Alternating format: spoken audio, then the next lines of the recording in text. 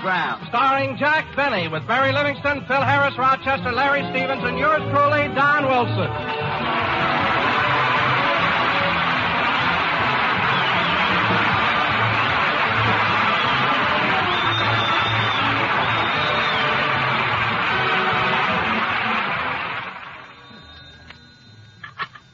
Hello, Mr. Benny's residence. Star of stage, screen, radio, and eggs dyed or laid as the occasion demands. Rochester, this is Miss Livingston. I'd like to speak to Mr. Benny, please. Oh, I'm sorry, Miss Livingston. I wouldn't want to disturb the Admiral now. Rochester, what are you talking about? Haven't you heard? Mr. Benny's been made an Admiral. Jack Benny, an admiral? Are you surprised? Surprised? Rochester, I knew we were winning, but this is ridiculous.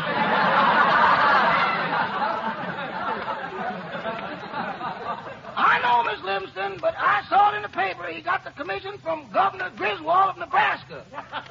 Gee. And Mr. Benny is now a full-fledged admiral in the Nebraska Navy.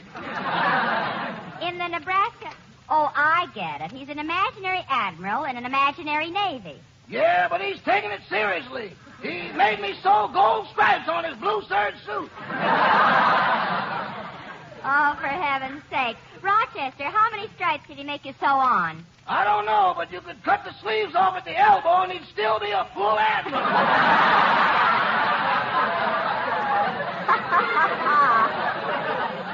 Goodbye. Goodbye.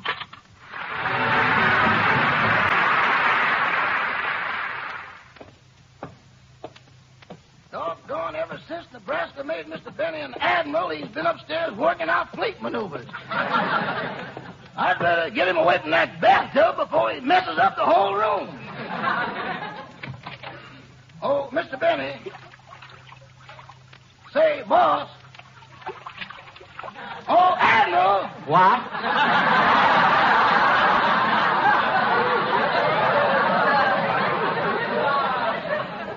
Oh, it's you, Rochester. Glad to have you aboard.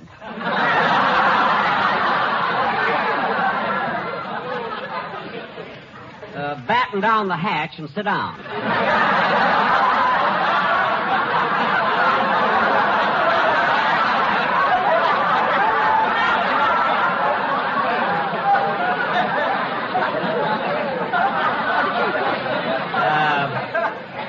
What do you want?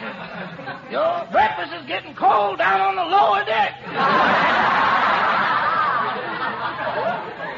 Well, I can't leave now. I'm about to engage the enemy. Now watch. The enemy fleet is over here. Boss, don't splash water on that bath mat. Quiet. Now I swing my carriers around like this and bring my destroyers over to this side and encircle them. There you are, Rochester. Now, if you were the enemy and I had you surrounded like that, what would you do? I'd pull out the plug and ground every ship you got.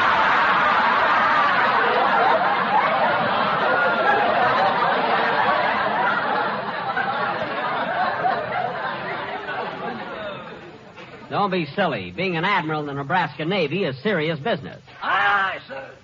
And anyway, I'm proud of my appointment. In fact, I'm sorry I didn't stay with it when I was in the service 24 years ago. Yes, sir, military life is a life for me. And those promotions. Now, Rochester, help me take my fleet out of the bathtub and then... Say, boss, I meant to tell you, Miss Livingston called... Oh, yes. I better get ready. Boss, if you're going out, don't you think you ought to take off those medals? Huh? Or wear half of them on your right side, you're listening to port. Oh, yes. Say, I just happened to think of something. I promised to take my girl, Gladys Zabisco, too. I'll pick her up on the way to Miss Livingston.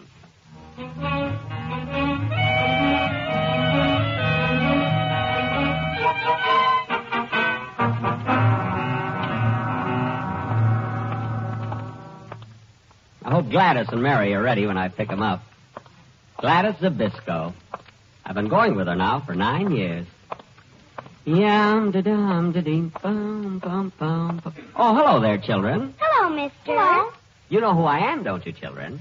I'm Jack Benny. Yes, we know. You tell us every time you see us.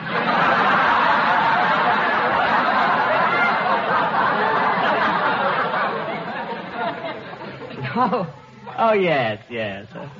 You want to know something? Last night, our mother and father were talking about you. Really? Yeah, they thought we were asleep.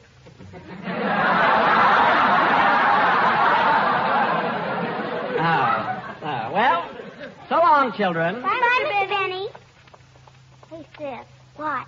He looks a lot older than 36, doesn't he? Did you say something, Sonny? No, goodbye. Goodbye. Yum, da-dum, da-ding, bum, dum, dum, da-dum. Gee, they're cute kids. But that little boy looks a lot older than 7. Bum, bum, ba-bum, ba-bum, bum. Yum, da-dum, ba-bing, bum. Oh, Mr. Benny. Huh? Oh, it's you, Mr. Kearns.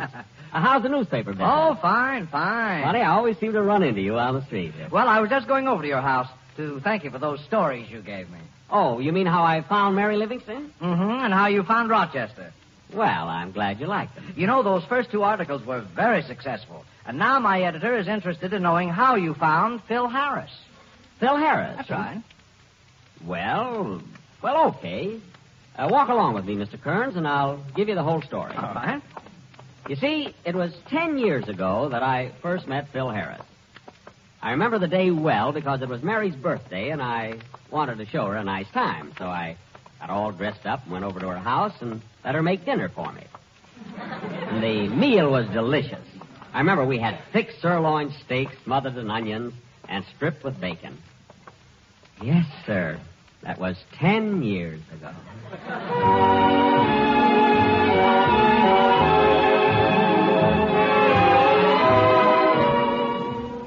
Gosh, Mary, this is a terrific meal. Well, thank you, Jack. Gee, the steak is so tender and so easy to cut. Gee, it just melts in your mouth. Jack, put on your glasses. You're eating the butter. Well, anyway, Mary, it was sweet of you to invite me over to your apartment for dinner. And wait till you see the bottle of champagne I brought you for a birthday present. You know, you've heard of those famous imported champagnes like Vintage Premier and Chateau Calais. Yes? Well, this is a new brand. Savan Oop.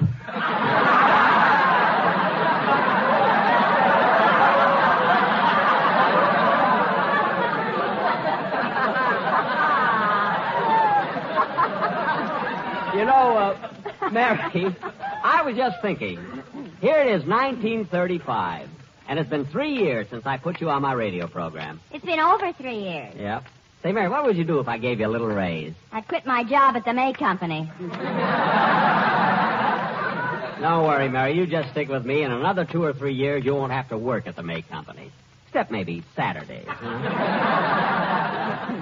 The day'll come. Well, let's not talk about that, Jack. The evening's young, and it's my birthday, so let's do something.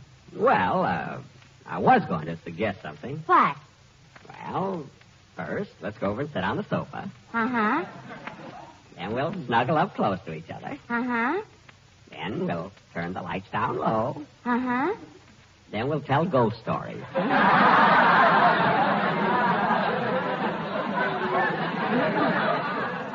How about it? Well, Mama warned me about everything but this.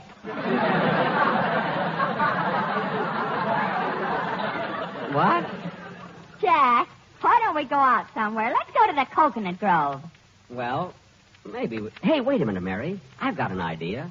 There's a nightclub way downtown on North Figueroa Street, and there's a new band playing there. Let's see, what's the name of that band again? Oh, yes, Phil Harris and his Syncopated Serenaders from the Solid South. Phil Harris? I've never heard of him. Well, he's just coming up, and I'd like to go hear him, Mary, because, you know, I need a new orchestra for my program. All right, let's go. Okay, now let's see. Where's that nightclub now? Oh, yes, on Figueroa, about 6 miles east of the La Brea Tar Pit. Come on, Mary.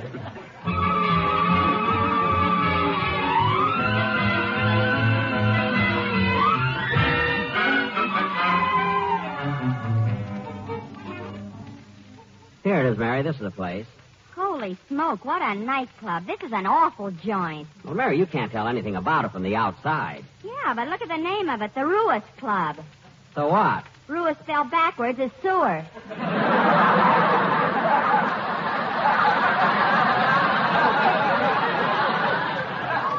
All right, what's the difference? And look, Jack, you have to go down these stairs. Yeah. Okay, let's go down. Watch your step, Mary.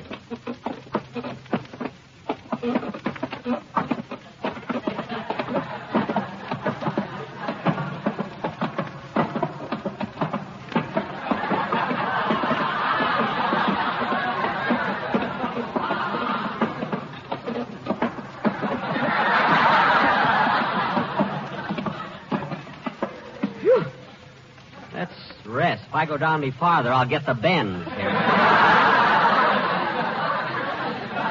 I think we hit bottom, Jack. Here's the door. Oh, yes.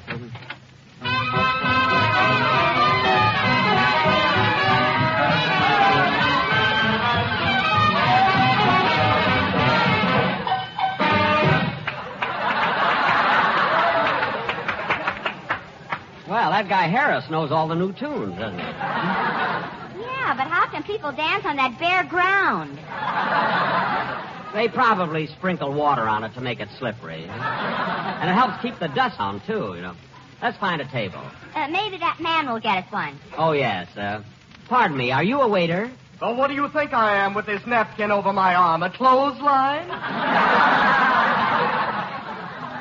Oh, I'm sorry, but you're dressed too nice to be working in a joint like this. You know. Oh, you mean these striped pants and this Prince Albert coat? Well, you see, I wear these clothes on my other job. Other job? Yes, I'm an undertaker's assistant. Oh. It was my idea to put the candles on the table.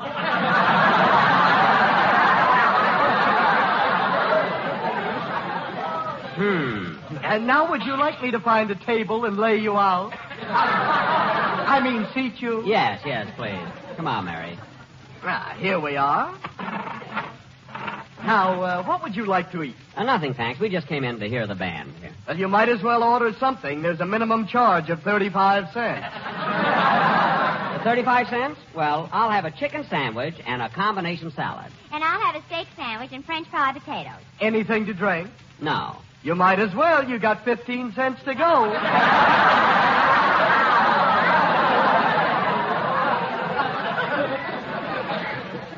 Well, bring us coffee. Imagine that waiter, an undertaker's assistant. Jack, look, the show's about to start. Good, I'm anxious to hear this guy, Phil Harris. Hiya, folks, and a good evening to each and every one of you. Now,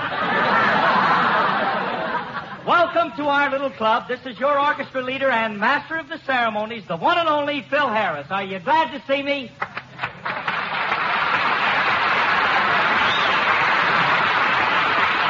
Yes, sir, thank you, and we have a very lovely crowd here tonight. Hey, Mary, he's got a nice personality, you know. We'll see. And speaking of crowd, folks, a funny thing happened to me on the way to the club tonight. The panhandler stopped me and said, "Pardon me, mister, can you let me have $1,000.05 for a cup of coffee?" So I said to him, "Look, coffee only costs a nickel. What do you want $1,000 for?"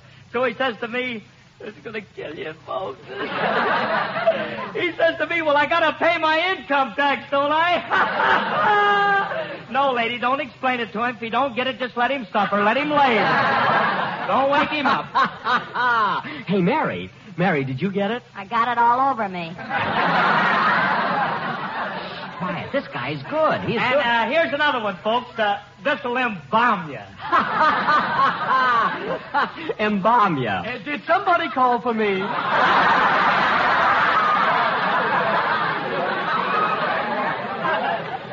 Quiet. Get this, folks. A guy walked up to me today and said, "Hey, Harris, where'd you get the black eye?" So I told him it was a birthmark. And he said, "A birthmark?" And I said, "Yeah, I got it in the wrong birth." Oh, yes, folks, it's just natural with me. Just natural. Yes, sir,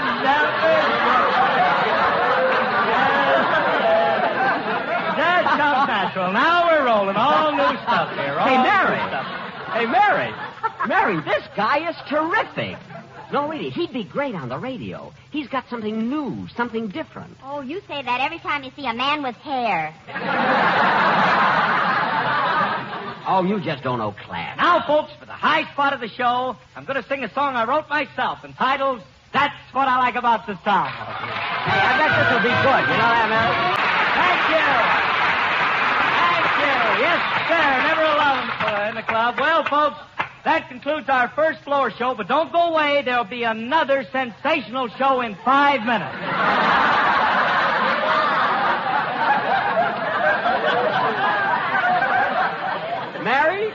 Mary, I don't care what you say. That guy Harris would be great on my program. I want to get him over here. Hey, waiter. Yeah. Will you please bring the,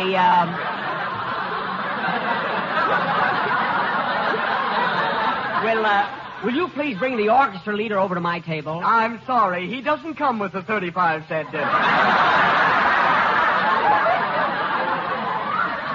Never mind the wisecracks. Bring him over here. All right. I don't know, Mary. This guy Harris has a great personality. Cigarettes, also Cupidos, gardenias, and razor blades. Imagine razor blades. Oh, by the way, miss, what's that you've got on your tray there, tied up in pink ribbon? That's a lock of Mr. Harris's hair, 20 cents.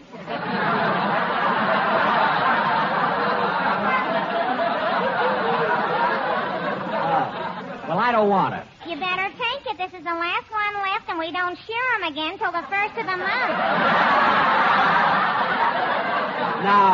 No, thanks just the same. Say, Mary, she's kind of cute. Oh, you fall for it. Wait a minute. Here comes Phil Harris. Now, Mary, I want to make an impression on him, and I want you to help me sign him for my show. Tell him what a good boss I am and how swell it is to work on the radio. And above all, what a wonderful guy I am personally, you know? Oh, but Jack, Here he comes, huh? Hey, I understand one of you characters want to see me. Why, yes, sit down. This is Miss Livingston. Hiya, sweets. And my name is Jack Benny. Look, Bud, I ain't got much time. What did you want to see me about? Well, I wanted to talk to you about a job. Job? Yeah. Well, look, fella, I know things are tough, but I can't use you. I don't want no new help, kid. No, I don't mean that. You see, I have a radio program, and I'd like you and your band to be on my show. Well, I don't know. You see, He's a wonderful man to work for. He's the nicest boss I ever had. He's just a ginger, peachy boss. So pleasant, so gentle. Mary, you're overdoing it, and stop licking my hand. Now, Mr. Harris. Just call me Curly. Oh. Till the first of the month. Oh, yes, the cigarette girl told me. Now, Mr. Harris, radio is a different type of work. You read music, of course. Huh?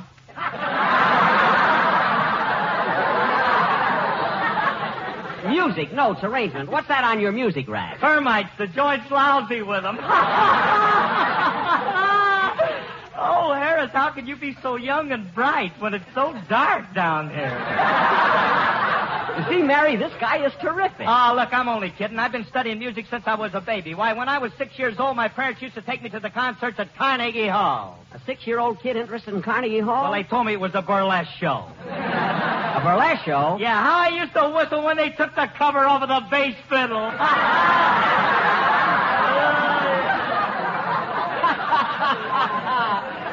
Say, Mary, this guy's got a terrific sense of humor. He'll probably be able to write my gags for me. I'll settle if he can just write. Now, look, Harris, I want you on my program, so if you'll meet me Sunday morning, we'll... Wait, excuse me a minute. The second floor show's about to start, and I got to introduce the singer. Oh, I'll wait till you're through.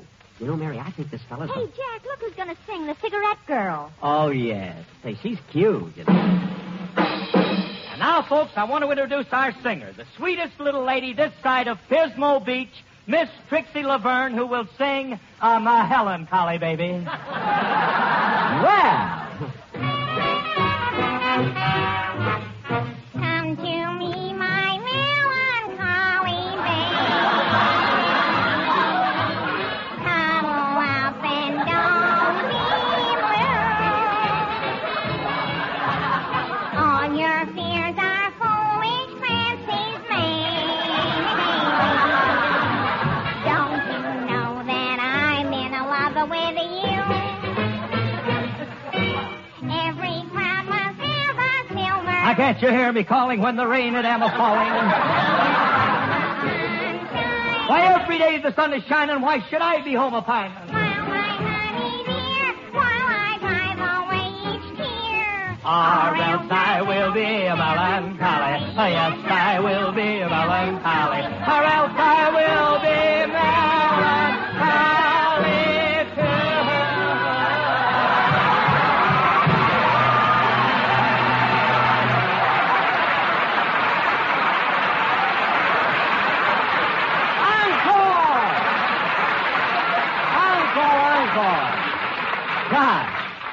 gosh, Mary, I'm a sucker for sentimental songs. Hey, Harris, come here a minute. Yeah? Say, that girl singer you've got isn't bad. That Trixie Laverne. Well, look, that's just her stage name. Her real name is Gladys Nabisco. Gladys Nabisco, eh? Say, that's a pretty name, too. You know, I kind of like that, babe. Oh, come on, Jack. Let's get out of here. Why, Mary, you're jealous. Oh, fine. Hey, Harris, don't forget Sunday. I'll be there. So long, Jackson. You hear that, Mary? He called me Jackson. No one ever called me that before. All right, let's folks, go. here's Come a on. brand new number I wrote myself called That's What I Like About This House. And that, Mr. Kearns, is how I met Phil Harris. Well, that really is a story. And I must say, Mr. Kearns, that Phil has been very fortunate in being associated with a great star like myself. A man who's been on the radio for so many years and who every year almost wins the Academy. Oh, pardon me, Mr. Benny. Here comes my...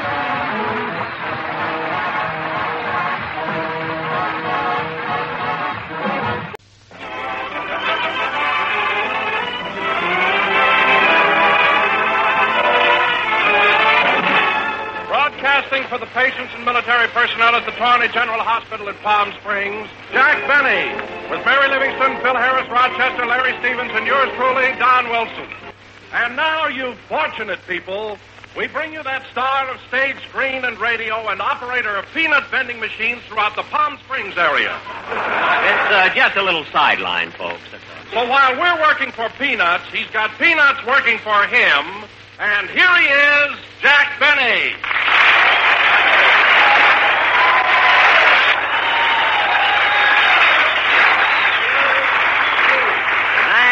Thank you. Hello again. This is Jack Benny talking. And, Don, I didn't mind you disclosing that I'm the Peanut King of Palm Springs. But you forgot to mention that I've just acquired the franchise for Anaheim, Azusa, and Cucamonga. You want to watch that, Well, Bob? Bill, Jack. And another thing, Don, you didn't have to infer that I'm not paying you and my cast enough money for being on my radio show. Well, we're not complaining about the radio show, Jack. It's that evening work you make us do. Oh, a few hours work in the evening never hurt anybody. I know, but we feel so silly coming to your house and sitting around with those little aprons on and shelling peanuts. Well, And when it's time to go home, the way you reach in the cuffs of our pants. well, Don, as long as you're beefing about it, I got a little complaint to make, too. I'm docking you 50 cents for what you did last night. What did I do? Remember that pile of peanuts you sat on? Yes? Peanut butter. I'm not going to clog up my machines with that stuff. Now, Don, we're here to do a show for the Boys Attorney Hospitals. Oh, hello, Mary. Hello, Jack. Hiya, fellas.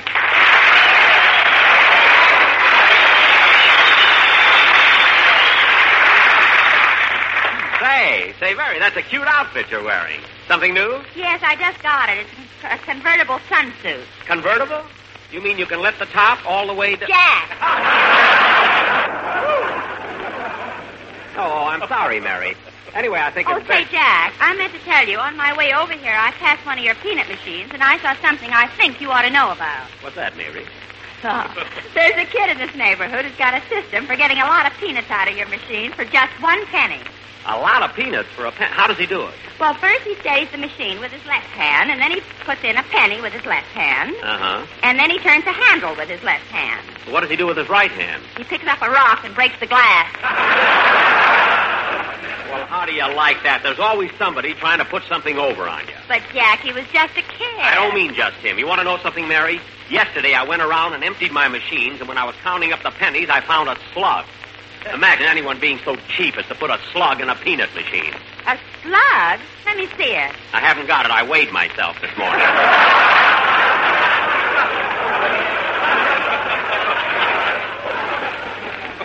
And you'll never believe this, Mary. You know the little card that comes out with your weight and the picture of a movie star on the other side? Yeah? Well, the card I got had my picture on it. Imagine my picture coming out. Well, what'd you expect for a slug? Clark Gable?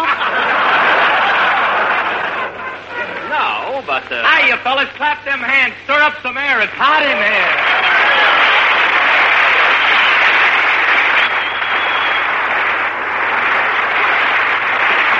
Thank you. Yes, sir. Get ready to laugh up here at Torney because Harris is on and he's plenty corny.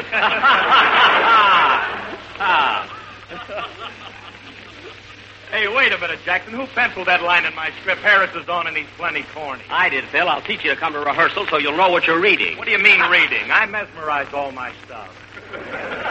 Oh, fine. Why weren't you at rehearsal anyway? What took you so long getting here? Well, Jackson, whenever I come through this desert country, I visit my uncle. You see, my uncle's a hermit, and I spend a couple of hours with him to keep him from being lonesome. Oh, a hermit, eh? Where does he live? At the Chi-Chi Club. At the Chi-Chi Club? Phil, how can he be lonesome at the Chi-Chi Club? He's a civilian. Oh. Well, I can see where that would make a lot of difference. Come in. Yes?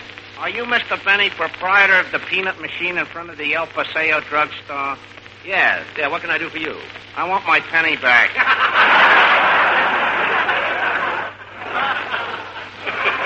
What?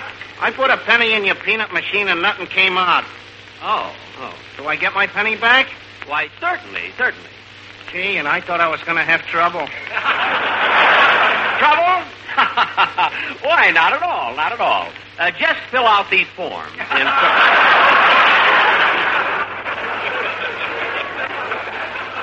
That's all. No trouble at all, Bob. No trouble at all. Phil, now here are the forms, mister. Go over in the corner and fill them out. Yeah, but I only want my penny back. I know. Just fill out the form and everything will be all right. Okay. Say, Jack, why do you make him go through all that just to get a penny back? I can't help it, Don. The peanut vending business is very legitimate, and I've got to conduct it in a legitimate manner. Jack, do you grow all those peanuts yourself? Of course not, Mary. I have them shipped in. Didn't you see all those sacks piled on the front porch? You mean the ones that said nuts to Benny? Certainly. What are you laughing at? I thought it was fan mail. Oh, you did, eh? Well, Mr. Benny. Yes? I finished filling out the forms. Now, if you'll give me my penny, I'll go. Certainly. But first, you've got to get this form notarized. What? And fingerprinted. Notarized, fingerprinted, That's just to get a penny back. Fill out forms. I didn't want any peanuts in the first place. It's all my wife's fault. I knew the machine was empty, but she goaded me on. I didn't want to do it, and when I didn't get any peanuts, I wanted to forget about it. But no, she said, get your penny back. Get your penny back. What a laugh. Forms, questions, fingerprints, notarized. Play, Phil, play. Play, Phil. That was every time played by Phil Harris. Very short number, Phil. Played by Phil Harris. And he's Don Juan de la Caballero de la Del Coquitz Orchestra, which is a Spanish phrase meaning take the cotton out of your ears, fellas. The music's over. Say, Phil, I meant to ask you, where are you living here in Palm Springs? Well, I'm out at the Deep Well Ranch. Living in a cabin or a room? No, in the well. It's crowded out there. Where are you living, Jackson? I've got a house here, Phil. It belongs to William Powell. And we have a friendly agreement. You see, he pays for the electricity, and I pay for the water. Oh, for heaven's sake, Jack, you're living there for nothing, and you still make William Powell pay for the electricity while you only pay for the water? Yeah, but now I wish it were the other way around. Why? I'm getting awfully thirsty. You can live without reading at night, Anyway. Say, Jack, that's quite a coincidence. You're living in Bill Powell's house. He's always been my favorite actor. He's so suave, so sophisticated, so debonair. I agree with you, Don. I think William Powell is definitely in my class. In fact, the other day as I was walking down the street, some people pointed at me and said, look, he walks just like Powell. They meant Eleanor Powell. They did not. Wait a minute, Jackson. Where do you come off comparing yourself to William Powell? Why, Fred Allen is a better actor than you are. Who? Fred Allen. I saw him in his latest picture. It's in the bag, and the guy's terrific. And boy, does he look good on the screen. Bill, stop comparing me with Allen with those bags under his eyes and those wrinkles on his face. I won't look that bad when I'm 40. Do you want to answer that, Phil? No, you take it, Livy. Quiet. Now, let me tell you something. I just finished a picture, too. The Horn Blows at Midnight. Mary saw the preview. Go ahead, Mary. Tell them how I look. I wouldn't even tell that to another girl.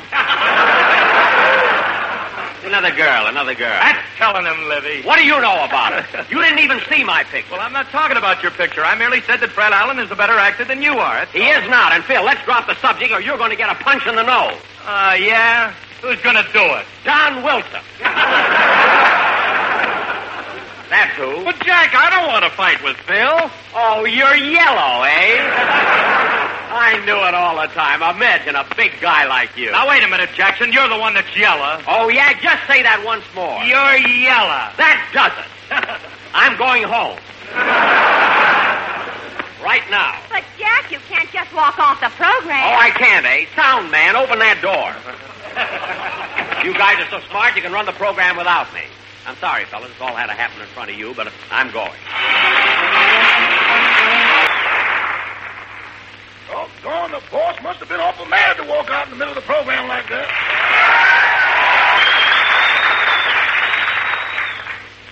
Yeah, I hope he's not too mad when he gets here because I'm going to ask him for the night off. Maybe if I fix him a nice, tall, frosty Tom Collins with just the right amount of... No, I'd only drink that myself.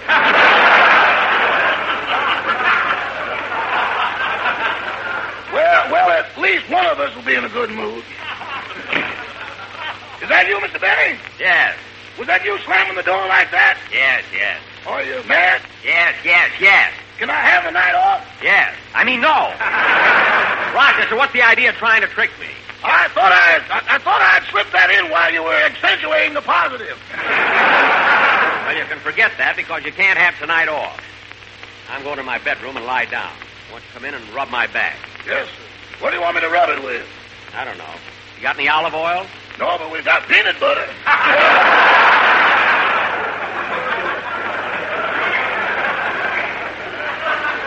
Oh, yes. That clumsy Wilson. Never mind, Roch. Just give me a massage with your hand. Okay. Lie down, boss. Now, go ahead. Yes, sir. My, what big muscles in your back. Muscles? Oh, yes, of course. How big are they, Rochester? Well... Go on, tell me. How big would it have to be for me to get the night off?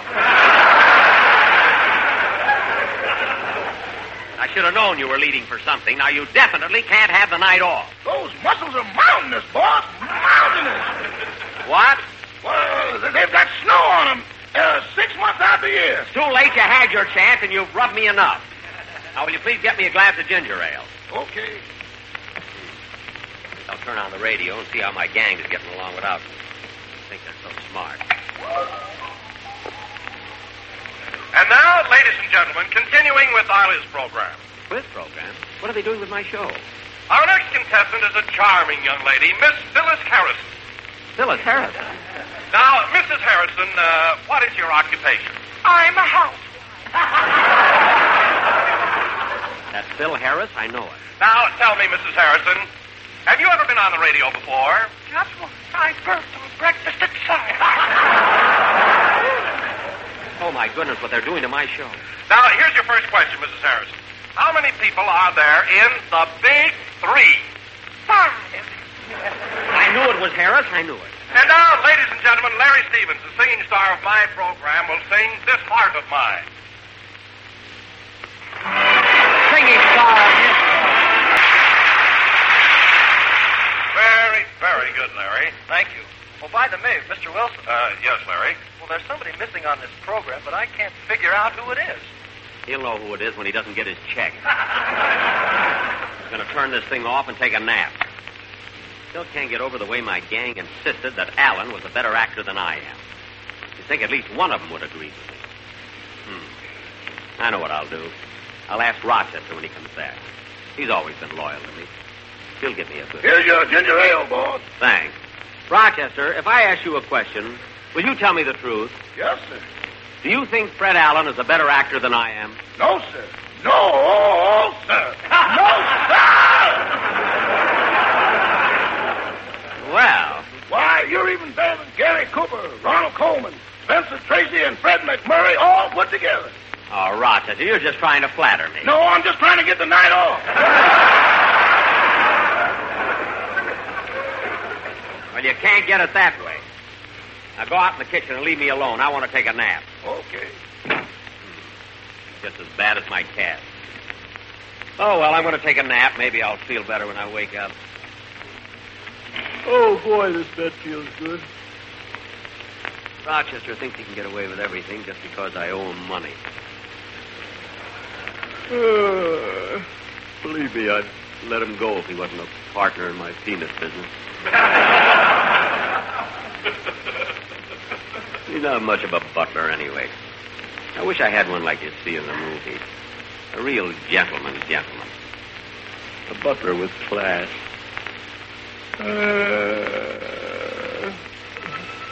Yes, sir. A butler, that's what I want. Suave, gentleman's gent.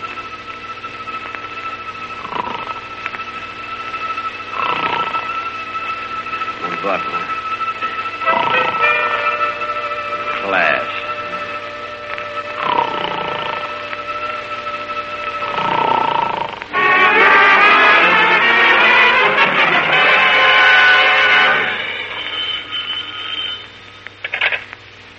Hello, this is the residence of Jack Benny, outstanding star of the cinema, the drama, the wireless, entertains at strawberry festivals and smokers, material homey or risque as the occasion demands. I'm sorry Mr. Benny is taking his bath right now. This is his gentleman, William Powell.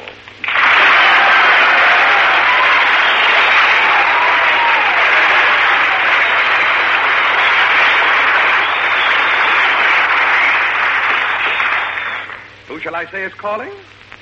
Haiti? Haiti LaHoo? Well, I'm frightfully sorry, Miss Lamar, but Mr. Benny hasn't any more pin-up pictures of himself. He sent them all to the nurses at Tawny General Hospital. Yes, they've just voted him Mr. Let's Hope We Can Find a Cure for It of 1945. Very good. I'll tell him you called. Goodbye. William Powell. Coming, Master.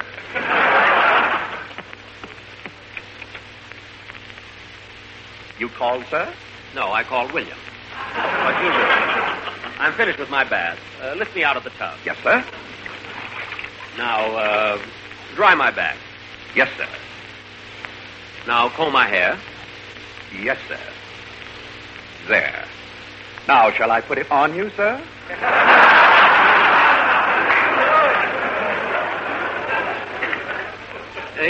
Yes, go ahead. There you are. And I must say you look very manly, sir. William, that goes on my head, not my chest. Now, help me on with my shoes. Just put them on my feet. I'll tie the laces myself. Oh, very good, sir, if you feel like roughing it. That I do.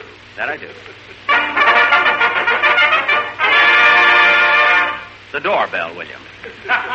Answer it. Yes, sir. Good morning, William. Oh, good morning, Miss Livingston. Come right in. Well, thank you.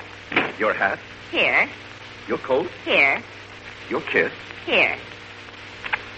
Wait a minute, William. Wait a minute. I'm supposed to get that. But, sir, I'd much rather kiss her.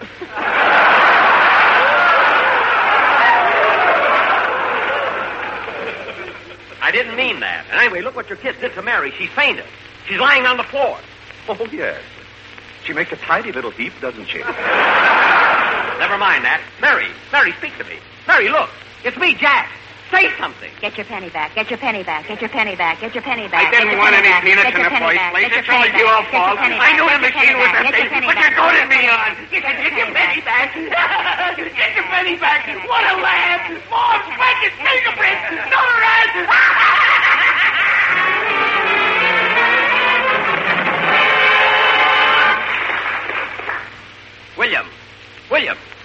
William, where are you? Right here. You're on my lap, sir. Oh, yes. William, you're so dependable. You've been with me 68 years, haven't you? 87, sir. Oh, yes. I'm going to ask you a question, and I want you to tell me the truth. You can rely upon me, sir. Tell me, William, what do you think of me as an actor? Well, sir, you're not quite as romantic as Cary Grant, and you haven't the boyish charm of Van Johnson. You lack the sophistication of Charles Boyer, and you just miss the dramatic ability of Spencer Tracy. Yes. Well, to sum it all up, you stink.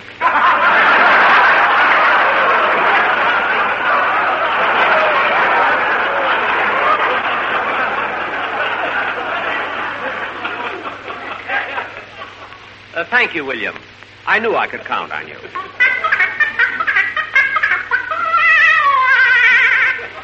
Dinner is served, sir. Good, I'm hungry.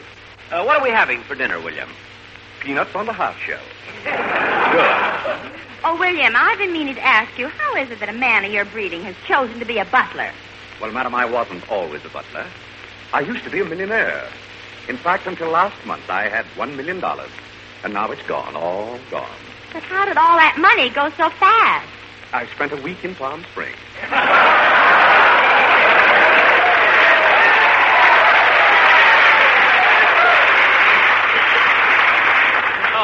Oh, we understand. Come on, Mary. Let's eat. Oh, say, William, I'd like a cigarette, please. Just a second, and I'll get one out of Mr. Benny's musical cigarette box. Just listen to it as I lift up the cover.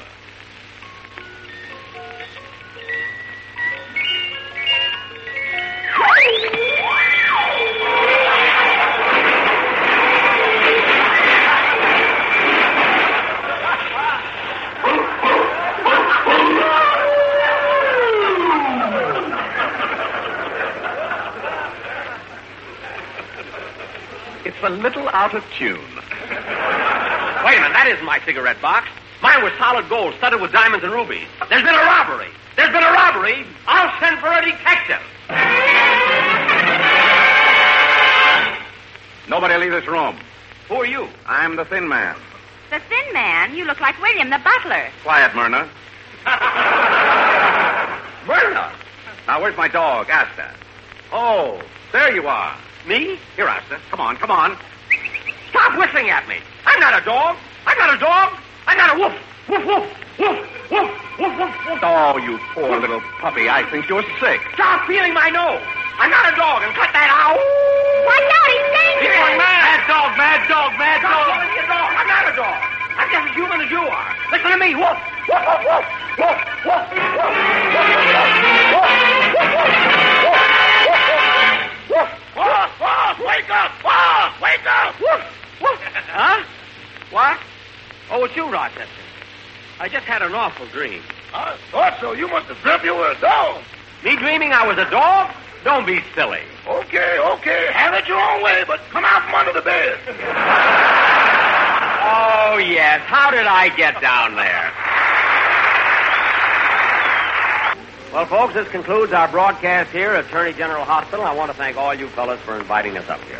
I also want to take just a moment to congratulate radio station WOW in Omaha, Nebraska on their 22nd anniversary. And next Sunday night, we'll be broadcasting from the U.S. Naval Auxiliary Air Station at 29 Palms. Oh, Jack. Yes, Bill. Look, I may not see you later on, so I'll take that check now that you owe me for appearing on your program. What? What'd you say, Bill? I say I'll take that check you owe me for appearing on your program. Appearing on my program? What are you talking about? I dreamt that, brothers. I dreamt that. This is the Armed Forces Radio Service. Now at the U.S. Naval Auxiliary Air Station at 29 Palms, the Lucky Strike program. Starring Jack Benny with Mary Livingston, Phil Harris, Rochester, Larry Stevens, and yours truly, Don Wilson. And now, ladies and gentlemen, from this spot on the desert that has 29 palms, we bring you a man with a spot on his head that has 29 hairs. And here he is, Jack Benny. Yes, sir. Thank you. Hello again. This is Jack Benny talking. And, Don, I don't mind you reaching a little for a laugh, but you don't have to go that far. Only 29 hairs. I'm counting the 2 on your chest. Oh, those. You know, Don, I'm kind of proud of those 2 hairs. I've even named them. Named them? Yep. Abercrombie and Fitch. Abercrombie is the one on the left, but Fitch has been with me a little longer. Now, wait a minute, Jack. Fitch is a hair tonic. I know, Don. In fact, if it wasn't for Fitch, I would have lost Abercrombie. And, Don, this may sound silly, but they really helped me get around. Why, when I came up to the main gate this morning, the guard saluted and let me right through. The guard saluted you? Yep. As I reached the gate, my shirt blew open. He saw the 2 hairs on my chest and thought I was an ensign.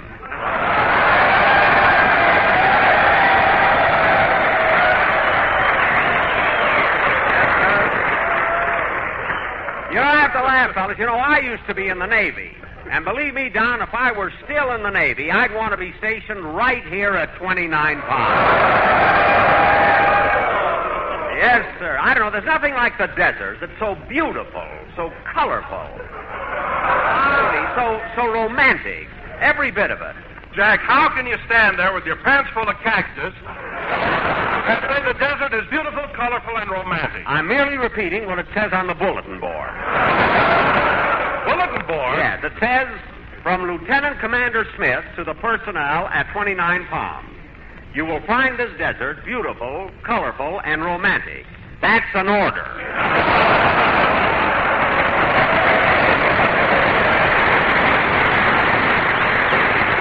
Well, you see, Don, this place is... Oh, hello, Mary. Hello, Jack. Hiya, fellas.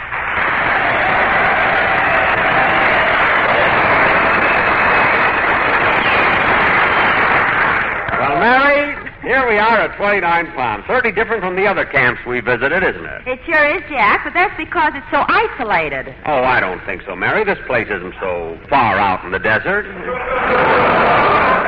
It isn't, huh? Then how come when they give the boys a pass, they give them a canteen of water at the same time?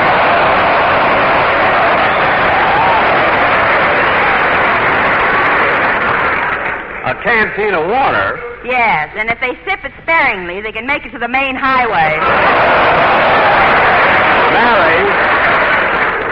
Mary, stop exaggerating. Exaggerating? Jack, this afternoon when I was taking a walk in the desert, I happened to pass two sailors. Uh-huh. So one of them came over, looked at me, blinked his eyes, looked at me again, then turned to his friend and said, "Hey, Steve, we must be winning. They've got these things back in production again."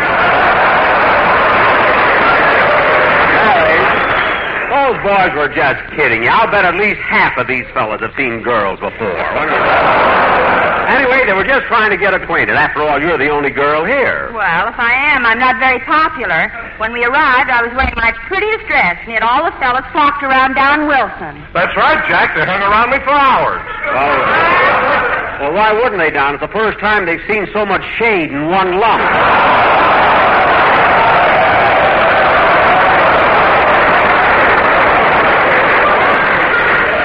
I've had my little joke. Let's be honest about it. The weather isn't bad out here at all, is it? Jack, nobody's going to punch you in the nose. It's hot and it's dry, so what? You might as well admit it. Now, Mary, it isn't hot. Oh, here comes Larry Stevens. I'll prove it to you. Say, Larry, do you think it's dry up here? Larry, it isn't so dry up here, is it? Larry, stop licking your lips and answer me. Oh, I feel better now, Mr. Benny. Hello.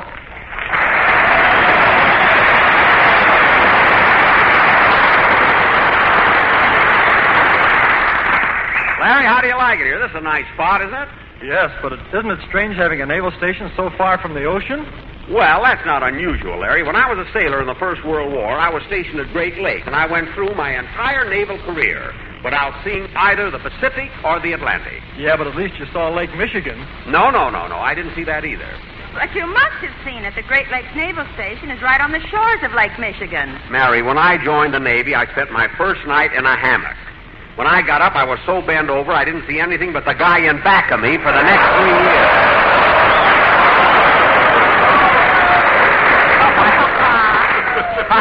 I didn't mind being bent over, but every time I sat down, I rocked myself to sleep. It was awful. You know? But, Jack, how could you get so doubled up from sleeping? Well, Don, it was my first experience with a hammock. How did I know you weren't supposed to hang both ends on the same hook? You know, they should give directions with those things. Gee, Mr. Benny, it must have been terrible walking around bent over like that for 3 years. No, Larry, it worked out very well. After leaving the Navy, I went into vaudeville as the only talking U-turn in the country.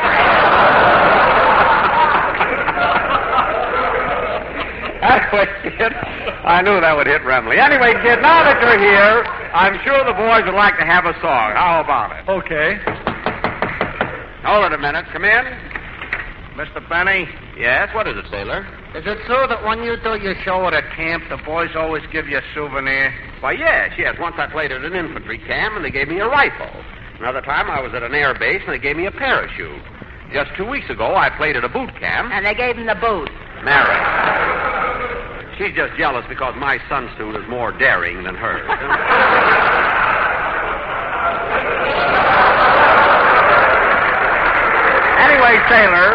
Anyway, it's true. When I play at a camp, the boys usually get together and give me some sort of a souvenir to take home with me. I'm glad to hear that, Mr. Benny, because the boys here voted to give you something, too. Well, In fact, there are so many things we'd like to give you, you can take your choice.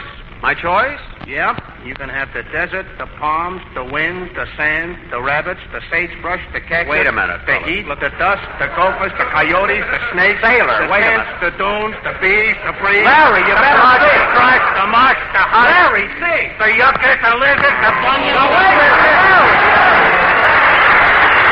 Yes, sir. You can beat those little pinkies together now. Applause me, kids. Applause me. Applause me? Phil, you always have to be so late. What took you so long getting here? Well, I'm sorry, Jackson, but I couldn't get a lift, so I walked over from the ship's service store. Oh. Well, now that you're here, I wish that Just a second, Jackson. Hold it a minute. I want to get a little sand out of my shoe. Okay.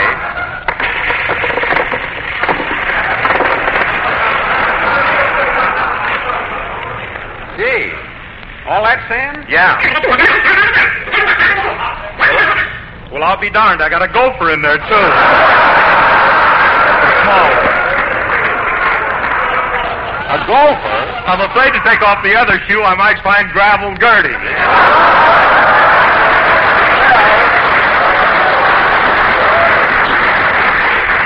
Phil, stop.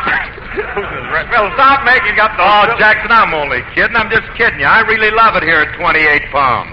Phil, it's not 28 palms, it's 29 palms. It's 28. 29. 28. 29. 28. 29. That's 28. You keep out of this. Oh. You can take my word for it, Phil. It's 29 pounds. How do they get in from New York like that? And now, Wait a minute, Jackson. Hold it just a minute. You know, I meant to tell you. Friday night, I saw the opening of your new picture, The Horn Blows at Midnight, at Warner Brothers Theater. Oh, yes, the horn blows at midnight. How'd you like me? I don't know. I blew at 10:30.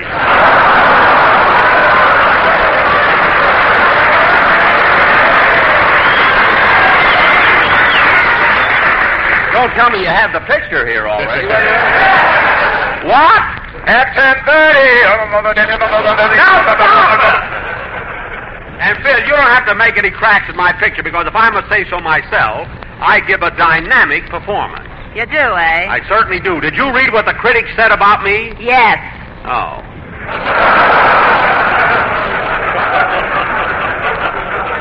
And now, fellas, for our feature attraction tonight, we're going... And the critics said Jack Benny's performance... I know what they said. You don't have to repeat it. And now, fellas, for our feature attraction tonight... Jack, I saw your picture, and I thought you were wonderful. Nobody's asking... What?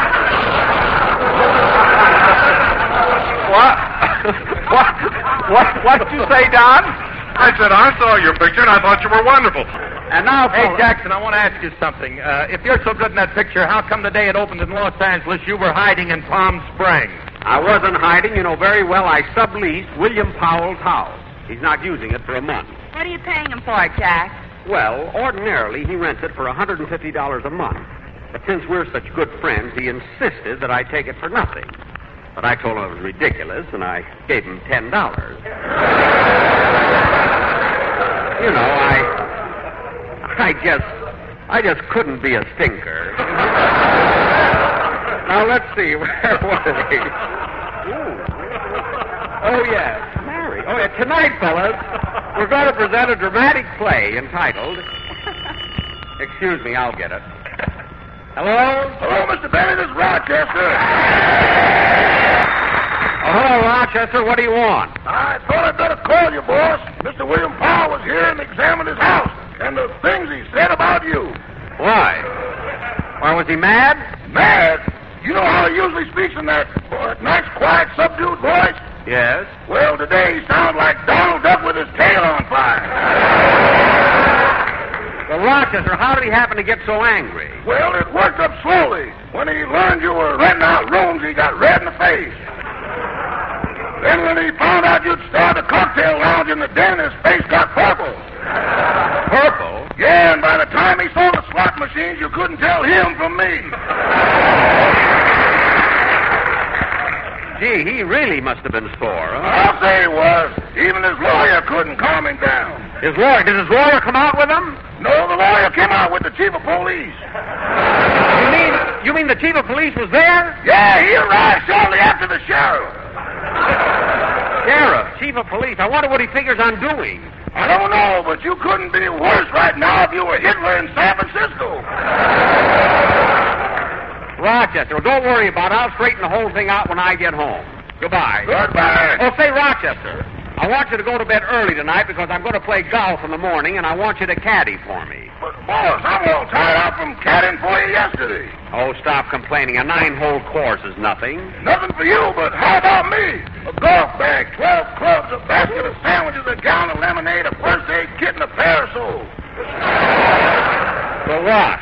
You don't need a caddy, you need an octopus. Oh, Rochester, you don't carry so much. I don't. Remember what happened last time I went out loaded down like that? What happened? An old prospector tied a rope around my neck and led me off into the mountains. Well, why did you go with him? I couldn't see where I was till he unloaded me.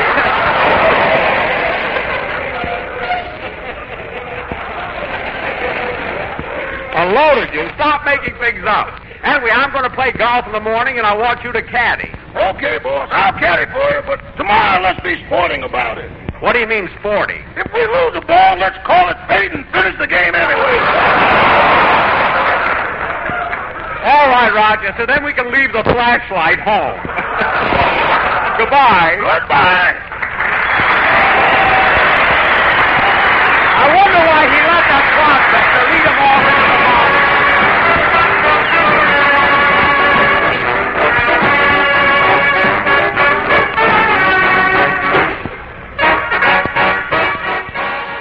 Play which traces the history of that jewel of the desert, 29 Palms. Now, in this sketch, Mary, you and I play a pair of pioneers, the first settlers of 29 Palms. You're my wife, Mandy. I'm your husband, Randy. And Larry, you're going to be my son, Sandy. That's dandy. Now, Phil, you're going to be one of my neighbors. And Don. Yes, Jack? You're going to be the 29 Palms. So sit down and branch out. And now for our play, the history of 29 Palms, or I'll be with you in Cactus Blossom Time. Our scene opens in a little shack in the middle of the desert that's so beautiful, so colorful, so romantic.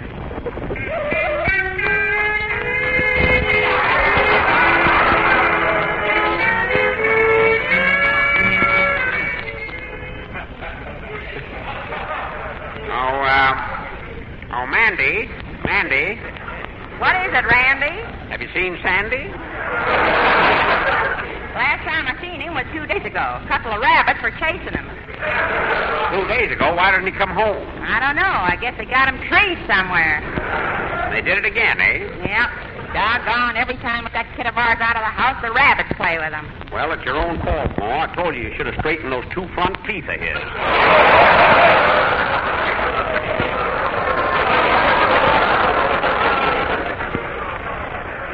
I guess you're right, Paul. I knew we were going to have trouble with that kid the day he was born. What do you mean? When the doctor held him up by his ears. Oh, yes. Here he comes now. Hop on in, son. Hi, Sandy. Hello, Randy. Are you hungry, Sandy? A little, Mandy. Have some candy, Sandy. I don't like Sandy candy. I didn't say the candy was Sandy candy, Sandy. Did I, Mandy? No, Randy, and he can't have it till after dinner.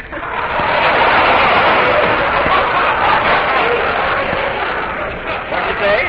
I said he can't have it till after dinner. Sit down, son. Well, what do we got to eat, Ma? Well, you can have your choice. Fried yucca, mashed tumbleweed, or spaghetti and cactus balls.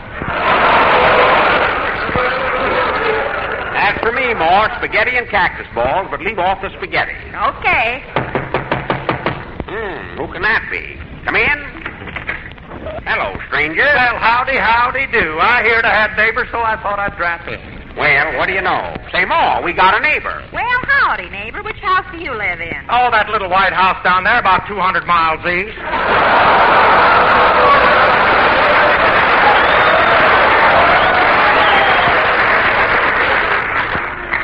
Hey, they're building this place up.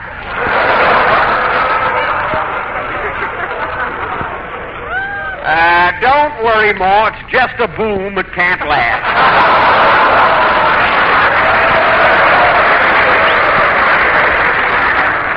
Say, neighbor, you making much money raising these rabbits? That's my son.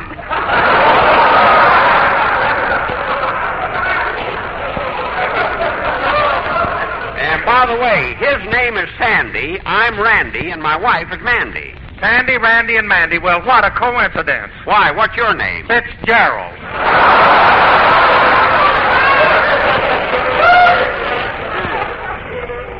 That don't rhyme with anything around here. But you know, stranger, we've been living here on this desert for nigh on to 50 years, and you're the first person ever called on us. What brings you here? Well, I'm kind of running out of water, and I thought maybe you'd let me have some. Running out of what? Water. What's that? Now, wait a minute. Now, hold on. You mean to say you ain't never heard of water? No. Say, Pa, don't stand there arguing on such a hot day. Let's go take a dip in the swimming pool. The swimming pool? Say, if you folks ain't never heard of water, what do you got in that pool? Sand, silly. Sand in a swimming pool? Yep, and there's a 50-foot diving board. Hold on, stranger. Hold on, stranger. You can't dive in no pool filled with sand. Who can't? Go ahead, Sandy. Climb up there and show him. Okay, Paul. Now, wait a minute, Paul. He's my son as well as yours. I ain't going to let him dive off that 50-foot board into that pool of sand like that. Son, put your bathing cap on. Doggone, there's nothing like mother love. You're right up on the diving board, Paul. Okay, son, let her go.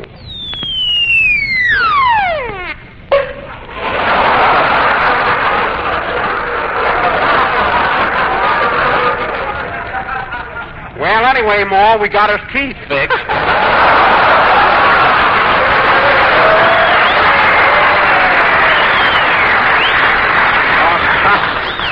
Took a long time to trick him into it. Well, neighbors, I ain't staying around this deserted place any longer. I'm going to where there's civilization, where there's live people, bright lights, and excitement. Where's that? Yucca Valley. Yucca Valley? Say more. That sounds like the kind of a place we ought to visit. Yucca Valley. Let's hitch up the wagon and go. Chicks and ducks and geese better hurry when I take you out in the surrey. Hey, Pa, don't sing that song. Why not? Ain't been written yet. Well, I wish they'd hurry. I like it. Well, we're all hitched up. Let's go. Okay, but wait just a minute. Before we start on such a long trip, we ought to have some refreshments. You got any brandy? Brandy? I don't know. Hey, Mandy, we got any brandy handy? I don't know, Randy. I'll ask Sandy. Never mind. I ain't going through that again. Now, come on. Let's get started for the big city, Yucca Valley. Okay, I hope it's cooler there. Oh, Mandy, it ain't so hot here. It ain't, eh? On the way over, I saw a tongue coming down the road with a dog hanging out.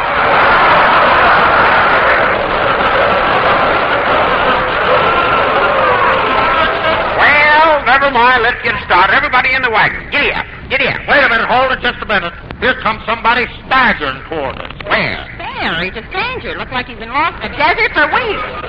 Yeah, look at that wild look in his eyes. Oh, stranger.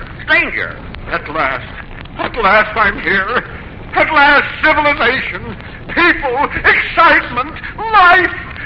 It was a long trip, but I made it. Take it easy, stranger. Where'd you come from? Yucca Valley. Yucca Valley? Well, why did you leave there? The desert, the palms, the wind, the sand, the rabbits, the snakes. Stranger, hold on. The heat. Wait a minute. The golf, the glory, Take it easy, fellas. I'm trying to do it again.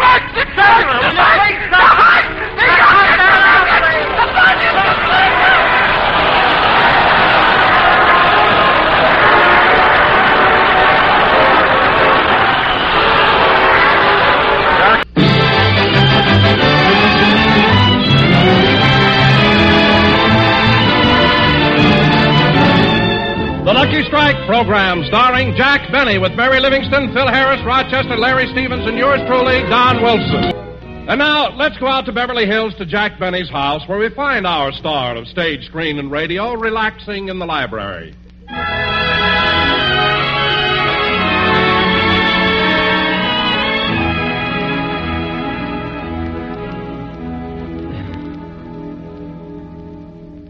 Gee, it's nice to have a few hours to yourself with nothing to do.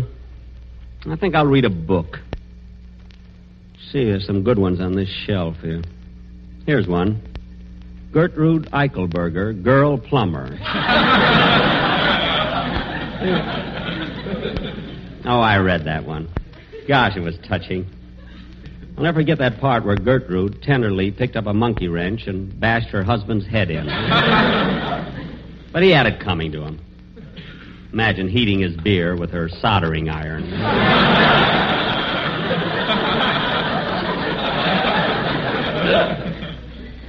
Maybe there's another book Oh, here are some. The Rover Boys on a Marshmallow Hunt. Nah, I'm too old for that. Elsie Dinsmore's First Petticoat. Pictures, too.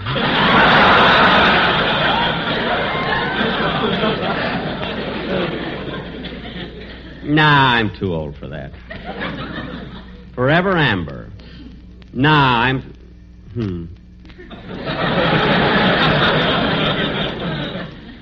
No picture. This book's on the wrong shelf here. I better put it over here. Wait a minute, there's a book missing. Oh, yes, I remember. Ronald Coleman took that one 2 weeks ago. 2 weeks? Say, that little book is going to pay for itself in no time.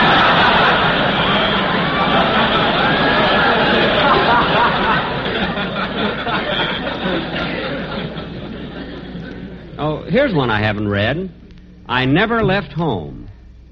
Must be by one of those new French authors. Bob Hope. Well, I'm not in the mood now, so maybe I'll... Say, here's a book I never saw before. Let's see. My Diary by Rochester Van Jones. Oh, what do you know? It's Rochester's diary. I think I'll take a look and see if... No, I better not. Oh, I'll just read a little bit. It can't hurt. Dear Diary, I take my pen in hand to tell you the little secrets that dwell in my heart. Isn't that cute? Let me see. March 8th.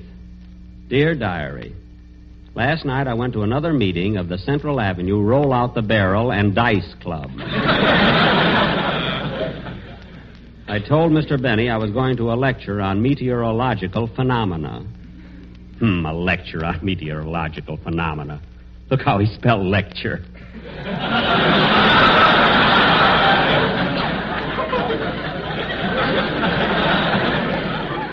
Let's see. April 2nd. Dear Diary, 2 nights ago I dreamed that Lena Horne fell madly in love with me. Last night, I dreamed she threw her arms around my neck and kissed me. Right now, I'm drinking Ovaltine as my dreams are getting better all the time.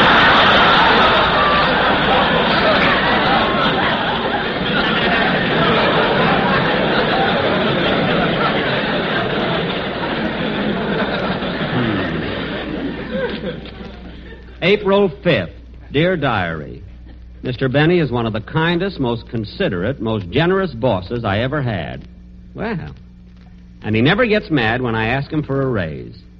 I know this because I've asked him thousands of times.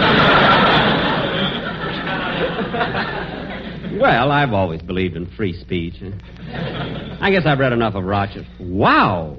Look at the list of girls' names and phone numbers he's got on the last page. Flossie Brown, Jefferson, 2957. Ethel John... Boss! Oh, here he comes. I better jump up on the table and put his diary on the top shelf. Now, he'll never suspect that I've read... Oh, boss, what are you doing up on the table? Huh? Oh, there's a mosquito in the room. A mosquito? Last time I caught you up on a table, it was a mouse. When did you ever see me hide from a mouse? The night you made me send for Frank Buck. Rochester, what did you come in here for, anyway? Your violin teacher called and said he'd be a few minutes late. Oh, Professor Leblanc. Yeah, he's going to give me a lesson today. Oh, well, if that's the case, can I have the day off? Why? I want to go to a lecture on meteorological phenomena.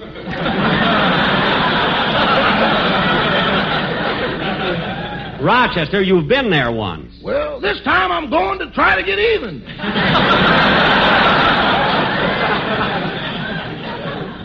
I thought so. Well, you can't go. Okay. Then I better call my girl Flossie Brown and tell her I can't meet her after the lecture. Let's see, what's her phone number again? Jefferson 2957. Boss, you saw that in my diary. No, I didn't, Rochester. I guessed it. Guessed it? Yes. You know, boss, it's possible to guess Jefferson 2. And with a little effort, you can guess Jefferson 29. Rochester. And under extreme coincidental and unusual conditions, you may even guess Jefferson 295. Rochester. But when you guess Jefferson 2957, that's another meteorological phenomenon. All right, Rochester. I accidentally came across your diary. And by the way, thanks for saying all those nice things about me. You're absolutely right. I don't mind how many times you ask for a raise. You can ask me for a raise any time you want. I know, boss, I know, but repetition ain't doing for me what it's doing for LSMFT. Well, don't worry. Maybe someday you'll... Oh, that must be my music teacher. I'll get it. Hello, Jack. Oh, it's you, Mary. Come on in. Say, Jack, here's a copy of Look magazine, and it's got your picture on the cover. Look magazine? Let me see that. Oh, gosh, look at me. In a full-dress suit playing my violin. Say, Mary, I'd like to keep this magazine. How much does it cost? Nothing. This week they're giving them away. They are not. There it is right on top. 10 cents. Now, look, there's a story about me inside. See, it's about my career in show business. Oh, yeah. Oh, for heaven's sake, look at this misprint. It says I play the Orpheum Theater here in 1867. Isn't that ridiculous? Yeah, it was the Pantages. Now, look, here's a picture taken when I was in the 3rd grade. That's me in the corner. I should have known. Look at that dunce cap on you. Mary, that's not a dunce cap. I had a very high forehead. Dunce cap. Well, if that's your head, you must have got your hair cut with a pencil sharpener. Pencil sharpener. You know, it's a very nice picture of me on the cover. Oh, Rochester. Yes, boss? Take this magazine out and pin it on the bulletin board in front of the house. Yes, sir. Shall I put it above or below the reviews on The Horn Blows at Midnight? Put it right next to them. And while you're out there, throw those rocks back off the lawn.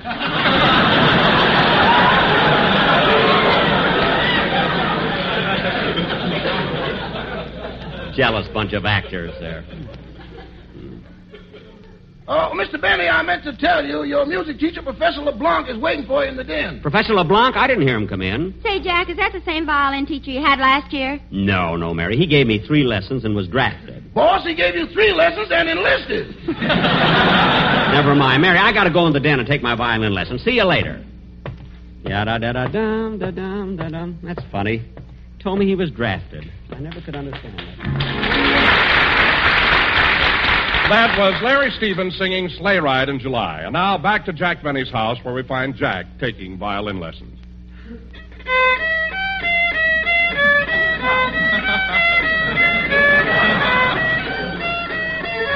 No, Monsieur Benny, no.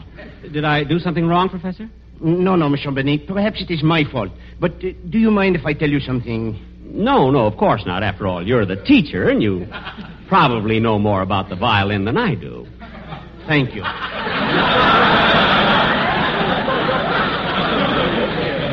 Now, Monsieur Benny, you are holding in your hand a very delicate instrument. Uh-huh. The music from the violin is like the singing of the angels, like the murmur of the breeze, like the rippling of the brook. Now, play.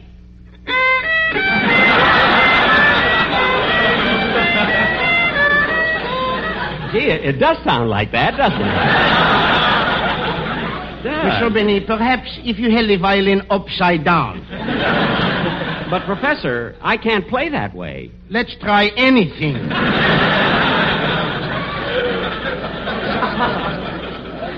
But, Professor, I don't think I'm good enough to do tricks yet. Very well. We will try it again. And this time, I will help you. I will count off. Okay. Ready? 1, 2.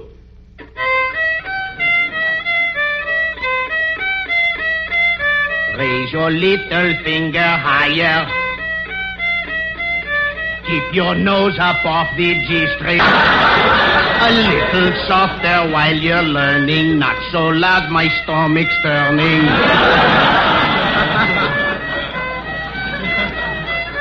Hold your bow so strokes are littler. They should make you play for Hitler.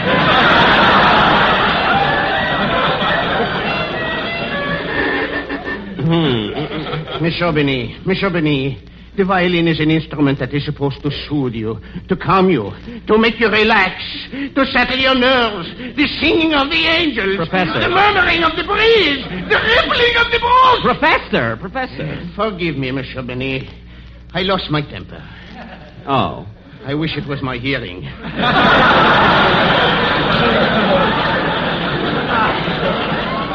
What? Never mind. We will proceed with the next lesson. Intermezzo. Intermezzo. That's what I like, that classical stuff. Proceed, please. Thank you.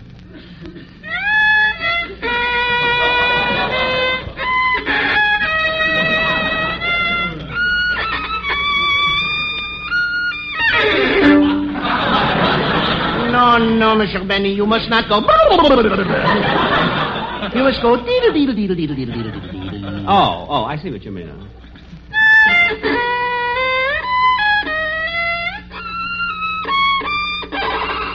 Diddly.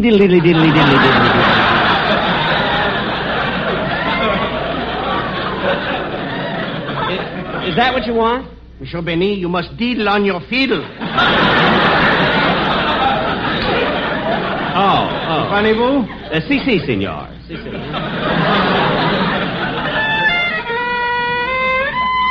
Hiya, Jackson, what are you doing with that? Oh, no, it's spring, Jackson. The little birdies can't take that. Phil, stop butting in. I'm taking a violin lesson. Well, who's the character with the silly mustache? Phil, please. I am Professor André Leblanc, Monsieur Benny's music teacher. Hi, Andy. What do you hear from Petrilla?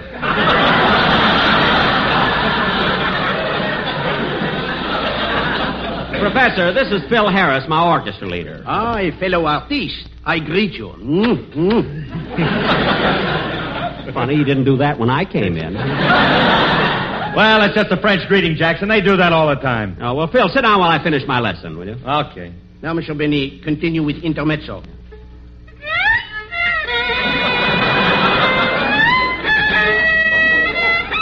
Monsieur Benny, you are playing much too loud. Can't you play a little softer? Do you have a mute? No, but I can put a glove on my left hand. Why don't you throw a wet towel over the strings? Now, Phil. Please, Monsieur Harris. I am trying to teach Mr. Benny something. And you are driving me nuts, too. Now be quiet, Phil, will you?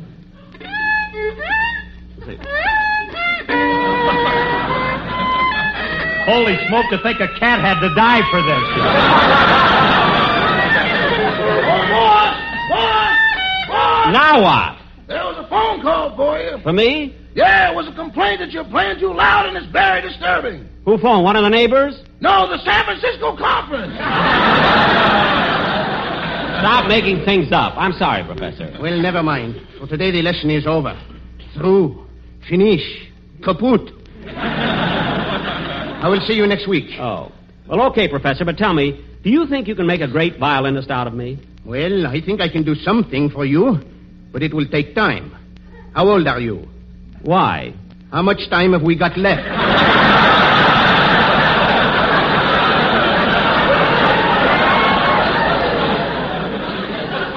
Now, wait a minute, Professor.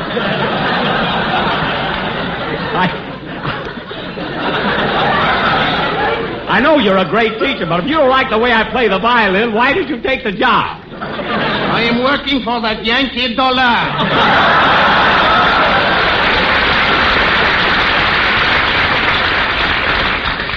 Oh. Well, you ain't gonna get it around here.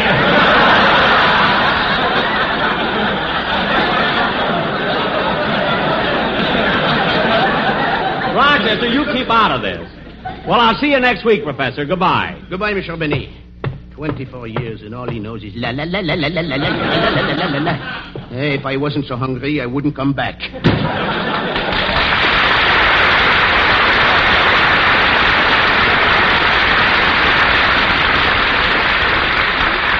Now, Phil, please go in the other room with Mary, will you? I want to practice a little more. Say, Jackson, what's come over you all of a sudden? Practicing the violin and taking lessons and everything? Nothing. I just want to get rusty, that's all. Oh, no, you got something up your sleeve. Now, what is it? I have nothing up my sleeve. Now, get out of here and let me practice or I'll put you out. You put me out? Yes. Let's see you do it. Okay, Jackson, I'll go quiet.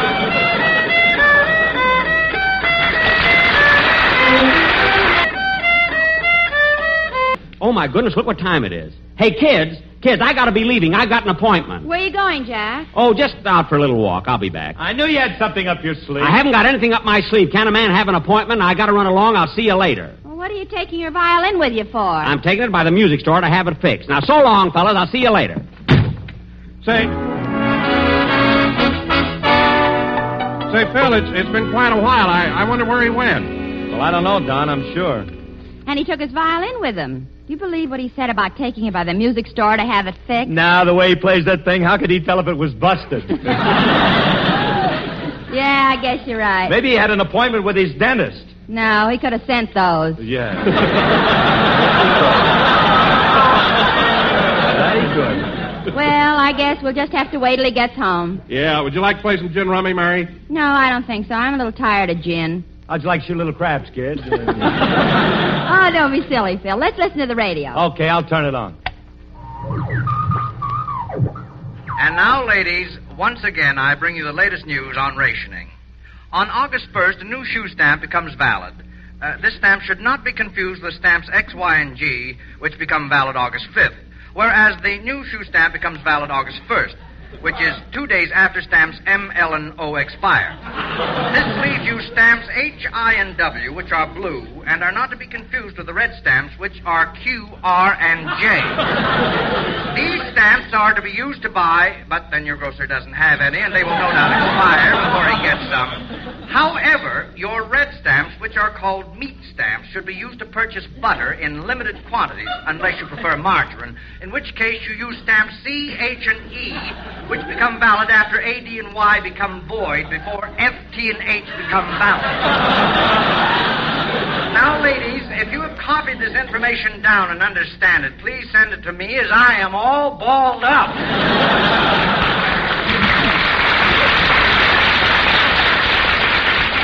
Address your letters to All Balled Up in care of the station to which you are listening.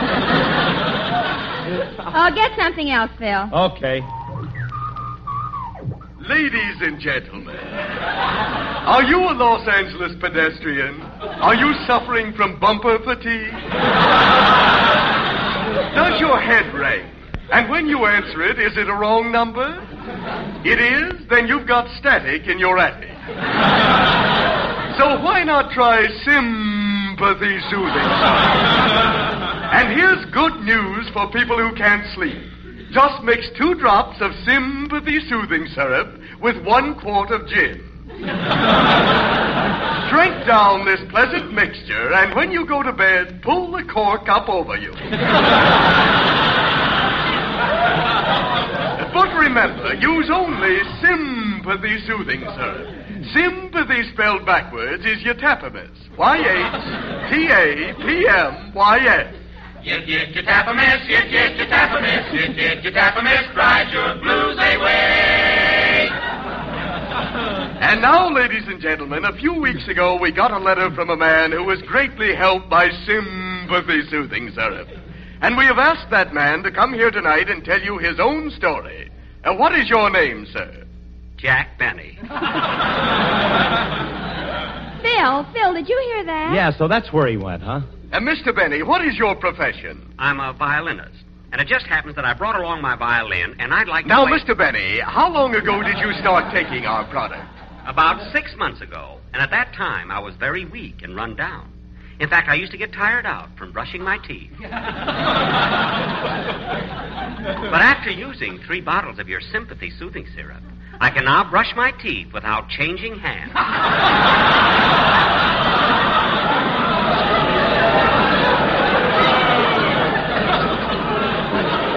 And now, I'd like to play my violin... and gentlemen, 6 months ago, this man was an emaciated, dried-up little weakling. Look. A sickly, scrawny nincompoop. Look, I wasn't a anything... hollow shell without ambition or courage. A spineless little jerk. Now, wait a minute. I wish you could see him now, standing here straight and tall, the bloom of health in his cheeks, and his body bulging with muscles. Me? Yes, ladies and gentlemen, this man who 6 months ago was a sickly, scrawny... That's enough already. Please let me play my Mr. part. Benny, we want to thank you for coming up here tonight and hope you will continue to enjoy such excellent health. Thank you, Mr. Sympathy. Now, I have a little selection that I'd like... concludes the interview. And now, ladies and gentlemen, a word on behalf of my... Tonight, folks, I'm going to play... Get away from that microphone! It's a very short number. Will you please stop? I have a commercial to do. But you told me if I came up here, I could play. I did not. Now, here, take this bottle of sympathy soothing syrup and go. You promised me the large sum. I promise you nothing. Ladies and gentlemen, do you suffer from... Get away from that microphone! Ladies and gentlemen, do you suffer from droopy eyelids? Do you wheeze? Do you have stripes in your pipe? You do? Then why not try some sympathy soothing syrup? Remember, sympathy spelled backwards is your Daffodil. Ride your blues away.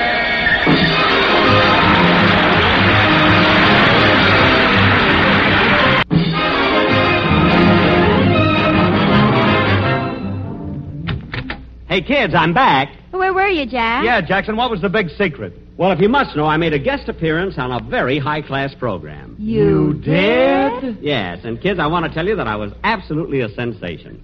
I played a violin solo. They made me take 4 encores. Imagine 4 encores. Jack. What? We heard that program. Oh. Wasn't it lousy? Good night. This is the National Broadcasting Company.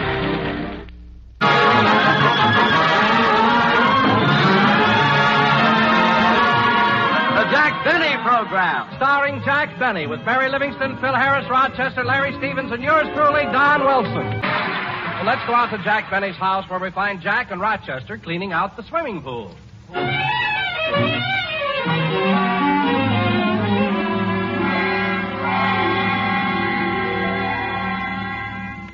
Well, all the water's out of the pool now, boss. Yeah. Gosh, this pool sure can get dirty in a few months. Maybe it would keep cleaner if it had a tile bottom.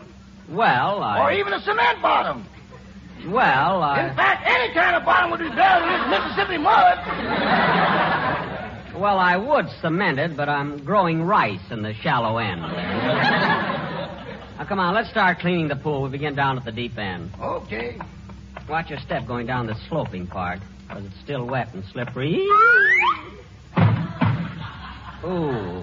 Congratulations, boss. 18 inches further than last year. Rochester, help me up. Okay. Now, Rochester, pick up that stick and clean out the drain. What stick? That one up there on the edge of the pool. Boss, put on your glasses. That's the diving board. Oh. Anyway, let's get on with the scrubbing. Okay, I'll go to the house and get a bucket full of water. You don't have to go to the house for water. Just turn that handle up there. But, boss, that's the one that fills the pool. Don't worry. You turn the handle, and I'll hold this bucket under the pipe. But, boss, that'll be too... Tut. Now go ahead and turn the handle. I've got the bucket. Okay. Ready? Yes. Turn it off! Turn it off! Turn it off!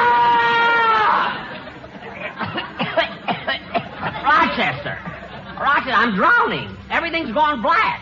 You ain't drowning, boss. You got the bucket over your head. Don't stand there saluting me. Take that bucket off my head. Okay. Come on now, let's try to get... Now, look at that frog over there in the corner of the pool. Isn't he cute? Yeah, he's sure big, too. Hey, Rochester, help me catch him. He'd make a nice pet. I'd like to keep him. Doggone anything that's green, you like to say.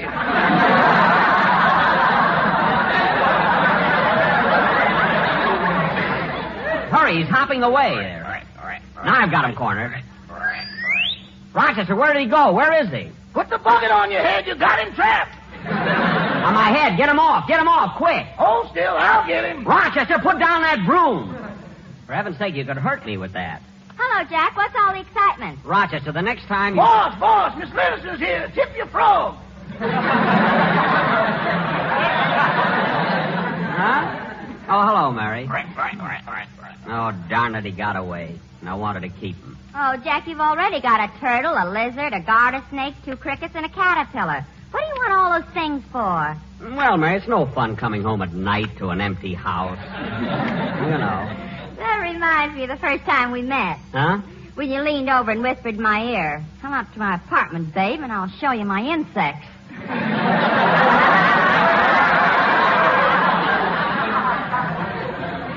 Yeah. I was a sly one, wasn't I? Huh? Some sly one, the way you chased me around the room with a butterfly net. Oh, that was years ago. I've got a lasso now. Say, Mary, how do you like the way I'm fixing up my backyard? Oh, it's swell, Jack. And you know, Mary, as soon as the pool is filled, I want you to come over and swim every day. Well, I'd like to, Jack, but I'm putting all my money into war bonds. All right, but I don't charge anything for the shower. No, but the price of towels is outrageous. Rochester. Rochester's right. You charge for everything. 5 cents for a sun chair, 7 cents for a beach umbrella, 10 cents for water wings. Mary. You've even got a meter on the diving board. Now, Mary. Why, last year you made more money out of your swimming pool than you did in radio. Well, it was a very hot summer. And another thing. What are you laughing at? You've got the only swimming pool that's listed on the New York Stock Exchange. Stock exchange. Hello, Mr. Benny. Hello, Miss Livingston. Oh, hello, Larry. Hiya, kid. Say, Larry, I've got good news for you. I'm fixing up my pool, and anytime you feel like swimming, come on over here. Gee, thanks, Mr. Benny, but I can't swim. Well, you can go wading. Sure, and up to your neck, it's only 15 cents. Yeah, I lose money on Gary Cooper. Say, Larry, I thought you'd be down at the studio rehearsing your song for the program. Oh, I did that this morning. Would you like to hear it, Mr. Benny? Sure. Go ahead, kid. I wonder how tall he is, anyway. That was very good, Larry. Now, if you want to stick around, you can help me fix Hiya, Jackson. Hello, Livy. Hello, Phil. Hiya, Phil. Hello, Mr. Harris. Hiya, kid. How's the red-headed Sinatra today? Well, cleaning out the old pool, getting ready for business again, huh, Jackson? Yep. Say, Phil, would you like your job back again this summer as lifeguard? No, not after what happened last year. What happened, Phil? Every time somebody yelled for help before I could save them, I had to buy a ticket to get in the pool.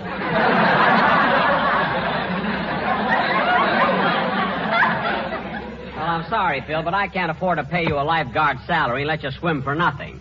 And anyway...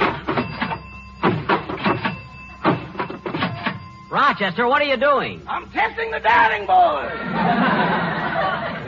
Good. Now, will you go in the house and call the printer? Tell him we want the tickets for Wednesday. Yes, sir. Shall I tell him that this year we're going to pay him, or is he going to have to swim it out again?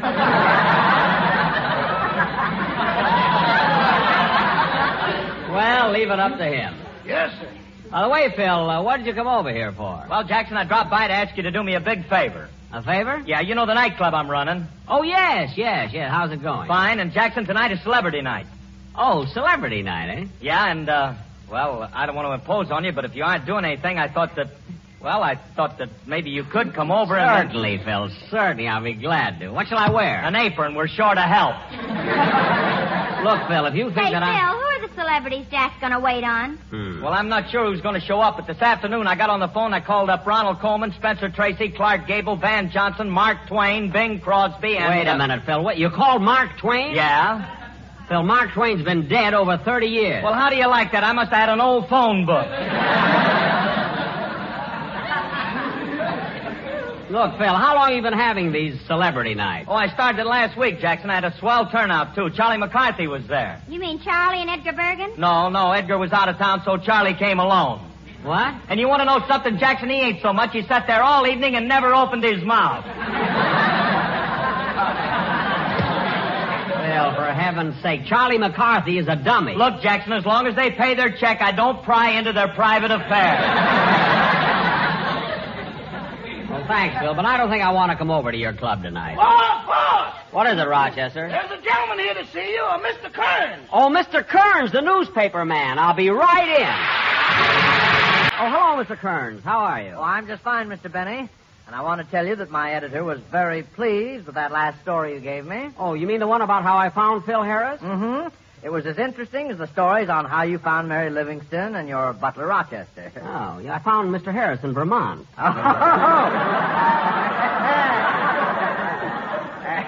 And now I want to do an article about Right Don between Wilson. Vermouth and Vermont. You know, it's a little place there. I said On Waukegan there. Pardon me, what did you say? I said I want to do an article about Don Wilson. Tell me, how did you come to select Don as your announcer? Don Wilson? Well, I'll tell you. The very first time I heard Don speak, I was impressed with his voice and delivery. Oh, I see. And you thought he'd be good doing commercials, huh? Anyway, I knew from the start that Don had a very good voice for radio. And you've been proven right, Mr. Benny. You know, I've heard lots of people comment about his voice, his pronunciation, and his pear-shaped tones. Yes, Don is the only announcer in radio with pear-shaped tones and a body to match. It works out swell. Well, tell me, Mr. Benny, how did you discover Don Wilson? Well, I found Don shortly after I started in radio. In fact, I was on for my second sponsor, the International Corset Company. Did you hear my programs then? No, but my mother told me about them. Oh. Well, the way it happened was this. One day I got a call from my sponsor, asked me to come down to his office. He said he wanted to talk to me. So I got into a taxi, picked up Mary and Phil. You see, they were with me at the time. And the three of us drove over to my sponsor's office.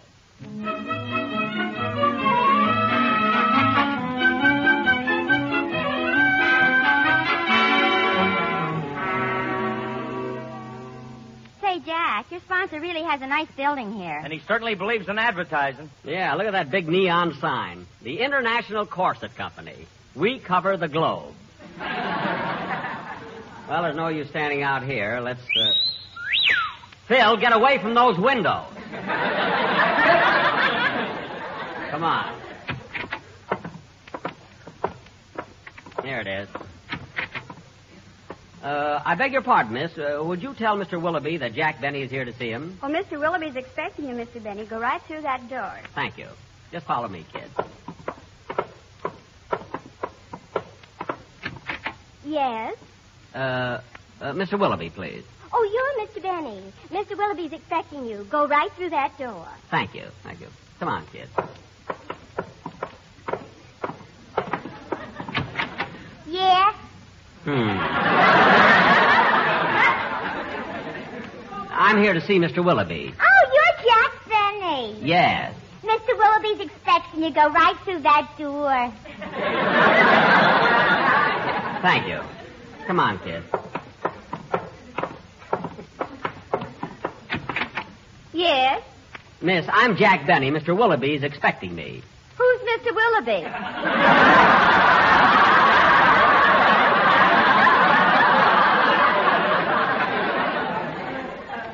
Look, miss, isn't this the International Corset Company? Yes. Well, Mr. Willoughby is the president. Oh, you mean Snoogey.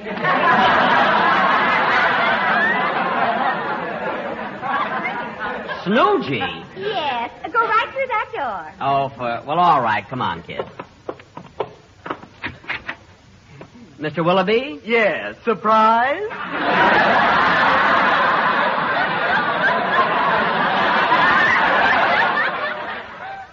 Mr. Willoughby, I'm Jack Benny. Oh, yes. Come right in. I've got Mary and Phil with me. Oh, splendid. Hello, Mr. Willoughby. Hiya, Bub. What do you hear from the hips? Phil. Now, Mr. Willoughby, what is it you wanted to see me about? Well, frankly, Jack, since you've been broadcasting for us, our company is losing money.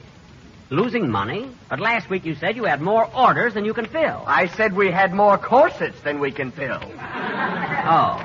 We've been selling corsets for 15 years, and this is the first time the company is feeling the pinch. Oh, well, Mr. Willoughby, if people don't buy your product, what has my radio program got to do with it? Look, Jack, we're paying you enough money. Why don't you stop reading the commercials and hire a good announcer? Well, Mr. Willoughby, if you don't like the way I read the commercials, Phil Harris can do them. Now, wait a minute, Jackson. Here, Phil, read this commercial I dreamed up last night. Now, get this, Mr. Willoughby. The show opens with a big fanfare. Then we go into our theme song, dedicated to the modern miss who wears an international corset. Then, as the music of the theme song fades down, Phil steps up to the microphone and says... This program is sponsored by the International Corset Company. We don't guarantee to take it off you, but we can pack it in so nobody will notice.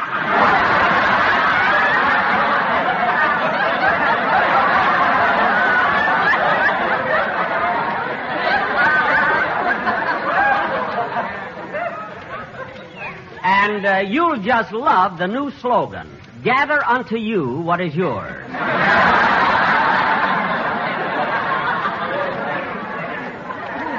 And then we also... Wait a minute, Jack. Wait a minute. Those are the commercials I'm talking about. Now, look, Mr. Willoughby, you can't blame my program if you're losing money. There must be something wrong with the product. Something wrong with the International Corset? Are you crazy? Mr. Willoughby, I know what you said. But look... Have you ever heard of the woman in the window? Yes. Well, before using our product, she couldn't even get in the house. Hey, Mr. Willoughby, you asked for it. I received hundreds of complaints about your corset. Complaints? Yes. The steel you use in the stays is defective. When someone wearing your corset bends over, the stays have a tendency to snap loose with a ping. With a ping? Yes. I can't believe it. It's incredible. Why, Wait a minute. My secretary wears an International Corset I'll buzz for. When she comes in, I'll ask her to bend down. And if the International Corset is what you... What is it, Snoochie? Ethel, would you mind picking up that pin on the rug? What? Ethel, would you mind bending over as though you're picking something up? Oh, certainly.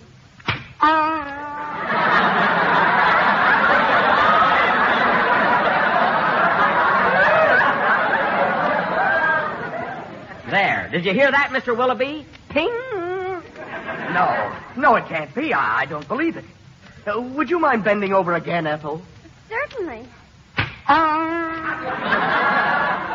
There. That's the first time I ever heard Ethel ping.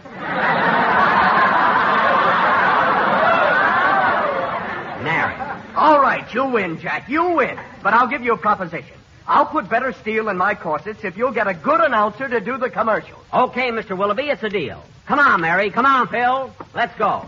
Well, what are you going to do, Jack? Yeah, where are you going to find an announcer? I don't know where I'm going to find one, but I know what I want. I want someone with a voice that's different. A voice that has dignity, charm. And I won't stop looking until I find one. I'll find an announcer if it takes me 10 years. And that's how you found Don Wilson? It wasn't that easy, Mr. Kearns. I tried voices. Deep ones, high ones, soft ones, loud ones. All right, you're next. Read this. The International Corset Company presents Jack Benny. Now, the show opens, and you say... The International Corset Company presents Jack Benny. Never mind.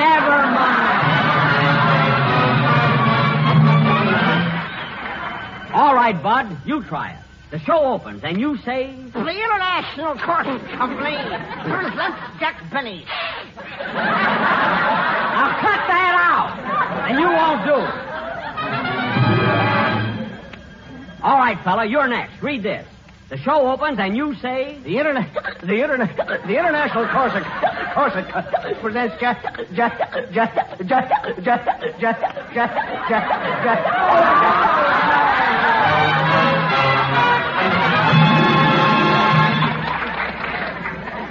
Gee whiz, Jack, you've auditioned over 500 people. Yeah, where are you taking us now? I said I was going to find an announcer, and I will. We're going right in here. Hey, Livy, look what it says on the door. The Acme Elocution School.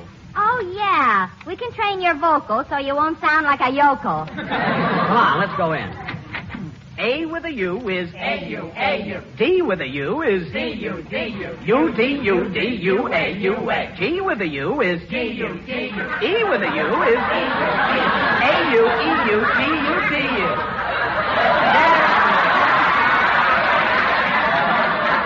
Very good, students, very good. Hey, Mary, what do you think? P with a U is P-U.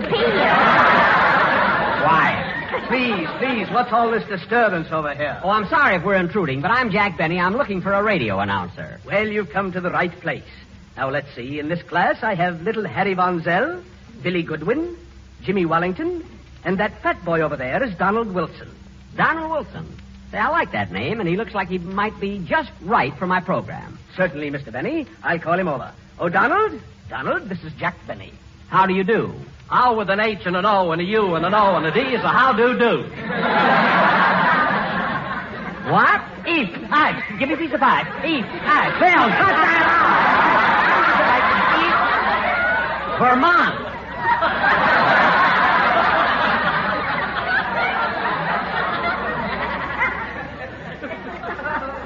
Gee, I knew Vermont ahead of time because this is 12 years ago. Now, Mr. Wilson, I'm considering you as an announcer for my program. And if you take the job, I hope everything turns out fine. I'm sure with an S and a U and an I with an S-U-U-S-U-U-I-L. Huh? He said, I'm sure it will. Oh. Now, Donald, class is over and you can speak naturally. Thank you. And Mr. Benny, I also want to thank you for this wonderful opportunity because I understand there's a lot of money to be made in radio. Not unless you own a swimming pool. What? P with an O and an O-O-L with an O-O-P and an O-P-A. Mary, stop it. Now, Mr. Wilson, before we sign the contract, I want to hear you read this simple line. The International Corset Company presents Jack Benny. Yes, sir. The International Corset Company presents the greatest comedian in the world. Huh? That inimitable, that incomparable, that handsome master of ceremony. Mary, this guy's going to be great. The greatest personality in show business today, that scintillating star, that virtuoso of the violin. You don't have to go any further, Bob. You got the job. Please, Bill, please. I want to hear him. That sparkling wit of the airways, that lovable, laughable favorite of millions, Jack Benny.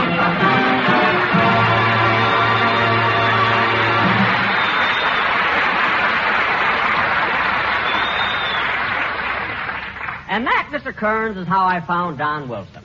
And he did his first announcing job while I was still working for the International Corset Company. Well, that's a very interesting story, Mr. Benny. And I've been making notes so I could... Oh, darn it, I dropped my pencil. Oh, yes. I'll pick it up for you.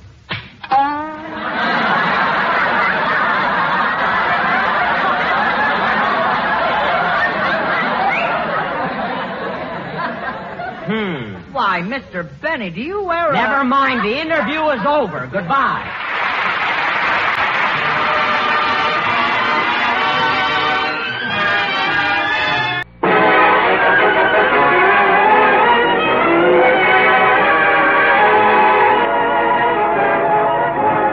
The Lucky Strike program starring Jack Benny with Mary Livingston, Phil Harris, Rochester, Larry Stevens, and yours truly, Don Wilson. And now, ladies and gentlemen, as you all know, last Tuesday was VE Day. But as President Truman said, we still have a problem, and here he is, Jack Benny.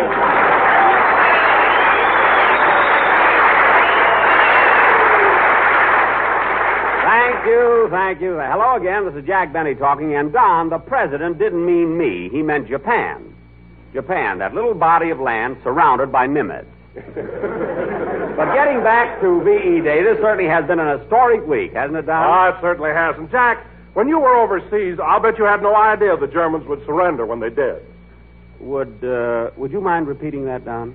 I said when you were overseas, I'll bet you had no idea the Germans would surrender when they did.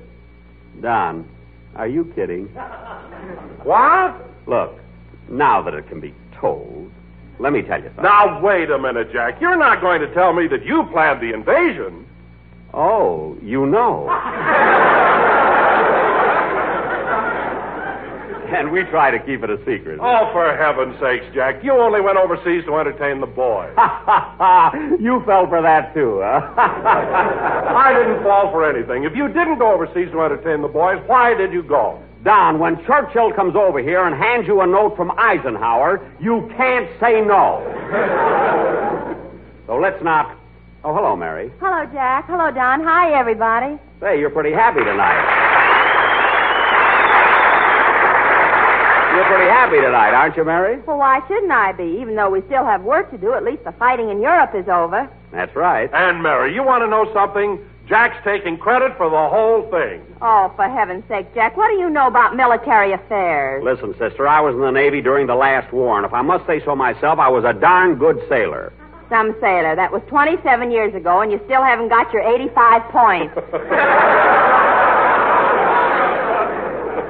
Mary, don't be funny. I helped make naval history. Oh, sure. Sure. The first day you joined, you got on a boat, tried to salute an officer, stuck your thumb in your eye, couldn't see where you're going, stepped off the side of the ship. Mary. Your suspenders caught on a nail, and if they hadn't stuck a paintbrush in your hand, you'd have been non-essential. All right. Anyway, Don was talking about what I did in this war. That's right, Mary, and Jack claims that he went overseas because Eisenhower sent for him. Eisenhower sent for you? Well, Not only that, Mary. Jack said Churchill came over here and handed him the note. Churchill handed you a... Jack Benny, if you weren't wearing glasses, I'd punch you right in the nose. Oh, put 'em back on and stop showing off. I'm sorry, Mary, but it's little things like that bring out the Errol Flynn in me.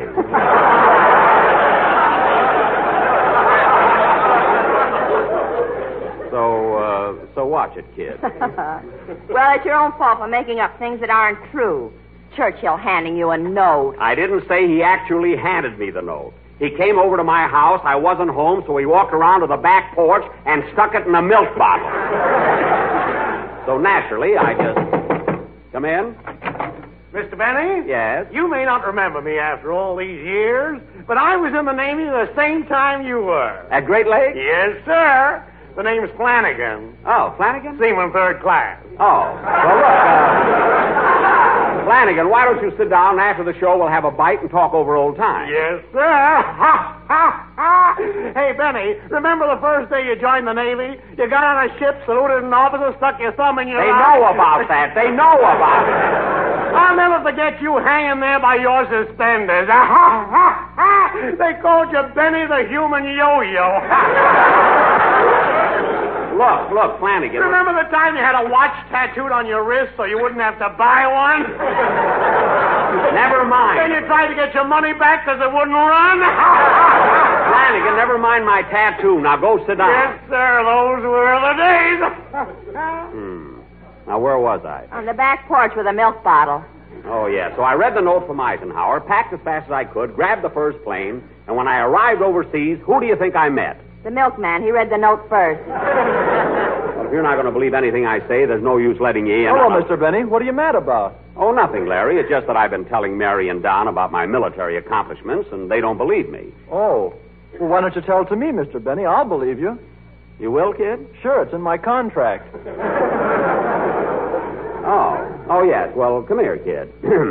You see, Larry, when I was overseas, I perfected a new system for dive bombing. You did? Yes, and to demonstrate my system, I took a bomber up 5,000 feet, put her into a dive. You flew a dive bomber? Certainly. What are you laughing at? You're the only man I know who blacks out on a merry-go-round. That only happened once.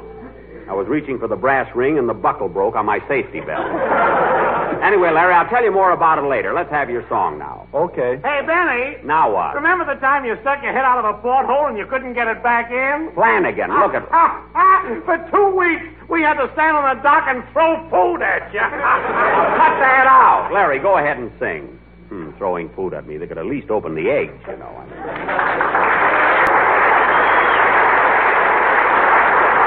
That was Just a Prayer Away. Just a Prayer Away, sung by Larry Stevens. Very good, Larry. And now, kid, as I started to tell you, after I perfected the dive bomber, I came Hiya, back... Jackson. Hello, Livy. You clowns getting any laughs? Oh, hello, Phil. What do you hear from Vermouth, Vermont? Huh? All right, Jackson. So I made a mistake last week. That can happen to anybody. I know, but it was written right in the script. French Vermouth. And you called it French Vermont. All right, I'm sorry. Don't you know the difference between vermouth and Vermont? No, I never drank any Vermont. You must have been drinking something. Now, wait a minute, Jackson. You ain't going to hang that on me. I've been on the wagon for 3 months, and I haven't touched a drop. Well, congratulations. For 3 months, you haven't had a single... Say, Phil, this is the first time I ever noticed it. You've got blue eyes.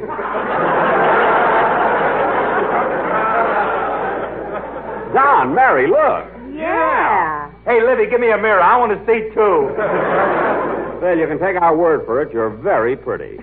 Say, Phil, how's your nightclub doing now that the curfew's been lifted? Oh, swell, Livy, swell. You know, they lifted the ban on racing, too. That won't make no difference to me, Jackson. We never serve many horses anyway. Well, it may not make any difference to you, but Crosby is very happy about it. He can race his horses again. Yeah, now that the curfew's lifted, they won't have to come in by midnight.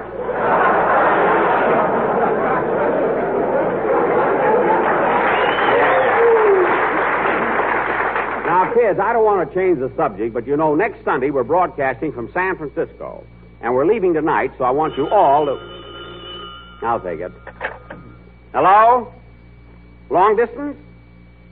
Just a minute. Mary, it's for you, Plainfield, New Jersey. Oh, it must be Mama. Yeah. Hello?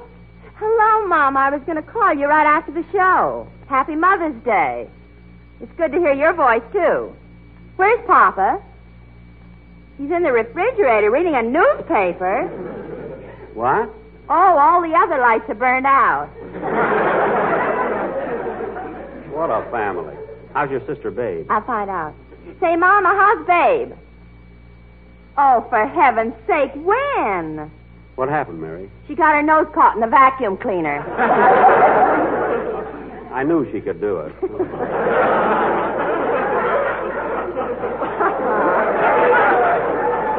What's that, Mama? You couldn't remove the vacuum cleaner, so you sent for the head of the FBI? But, Mama, it's a different Hoover that makes those. I wonder how she breathes with that vacuum cleaner on her nose. Mama, how can Babe breathe with her nose stuck in the vacuum cleaner? Oh, you keep it running. Look, Mary, we're doing a program. Mama, I've got to hang up now, so I'll write you along. What's that, Mama? Mary, please. Cousin Bobby got out of the Army under the new system? Well. Oh, Mama. What is it, Mary? Mama said Bobby's been overseas so long he was discharged and had enough points left over to buy a ham. Your mother's a card. Well, goodbye, Mama, and happy Mother's Day. You know, Mary, I like your mother. In fact, today we should all pay tribute to the one person to whom we owe so much. As for myself, I can say all that I am today, I owe to my mother. Now, wait a minute, Jackson. You ain't going to blame any sweet little old lady on that. Phil, just take your vermouth and go back to Vermont. Now, kids, as I started to say before... Hey, Benny, when are you going to get to that clever stuff? What? You know, that part where you go... La-da-da. Wait a minute. I don't do that. You're talking about the commercials. Yeah, that's the stuff I like. Where those guys rush out and say, why, sure, yes, sir, you bet. Lucky Strike means fine tobacco. So round, so firm, so fully packed, so free and easy on the job. Wait a minute. And that trained cricket you got. Cricket? Yeah, the one that goes tick, tick, tick, tick, tick, tick, tick, tick, tick, tick. Yeah, I always thought a man did that. When are you going to get to that? That comes later at the end of the show. Well, hurry up. Get through with your stuff, will you? You're holding things up. All right, Flanagan, sit down. Now, kids, as I started to tell you, we're all meeting tonight at the station a half hour before our train leaves. I got to run home now because I got some last-minute packing to do. What time is it now, Jack? I don't know. My tattoo isn't running. My watch isn't running. Now, Phil, you and the rest of the gang finish the program and see that nobody misses the train. Okay, Jackson. So long, kids. See you later.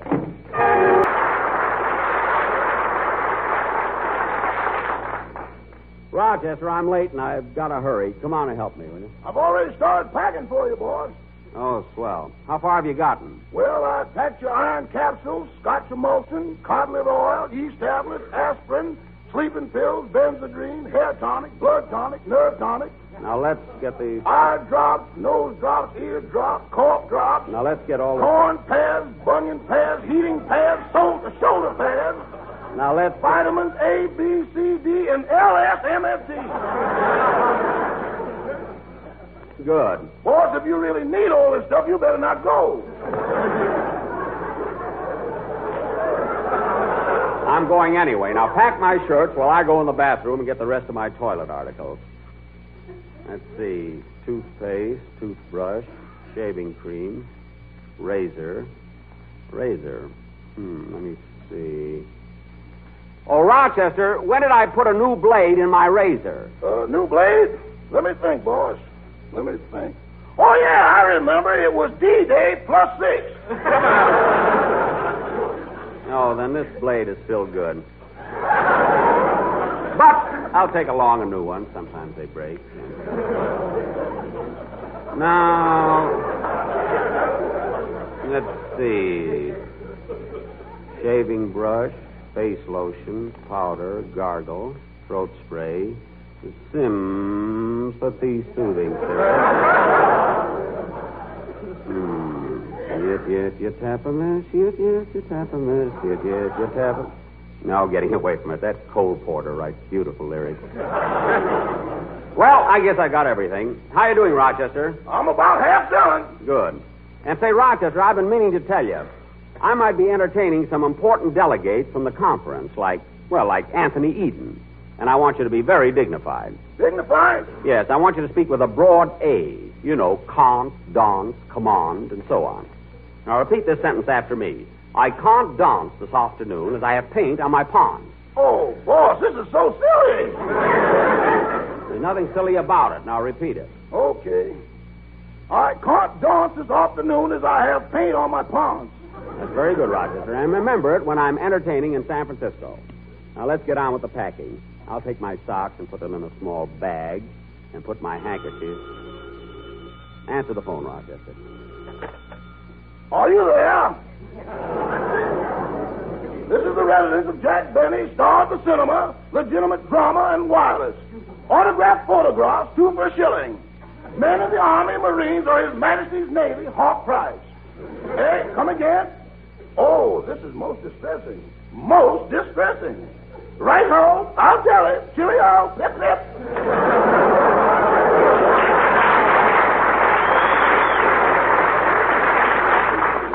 Who was that, Rochester? Your tailor, sir. He said you can't dance this afternoon unless you pay in advance for your pants.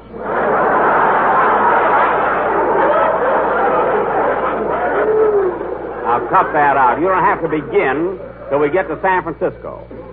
Now, you finish packing while I go into my vault and get some money.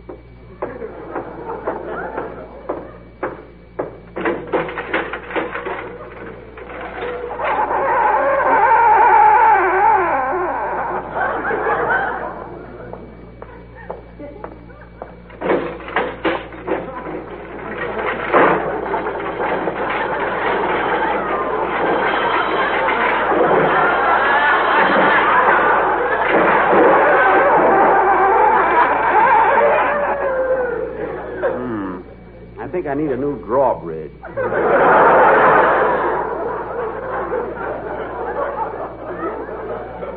Well, I better cross over the moat to the safe. Halt! Who goes there? Oh, it's only me, Ed. I want to get into my safe. Oh, it's you, Mr. Benny. Yes. Well, we're having very lovely weather now, Ed. It's spring again. Spring? That must be nice. By the way, Ed, I've got some good news for you. The war in Europe is over. Germany surrendered on Tuesday. Oh, that's wonderful. Did they catch the Kaiser?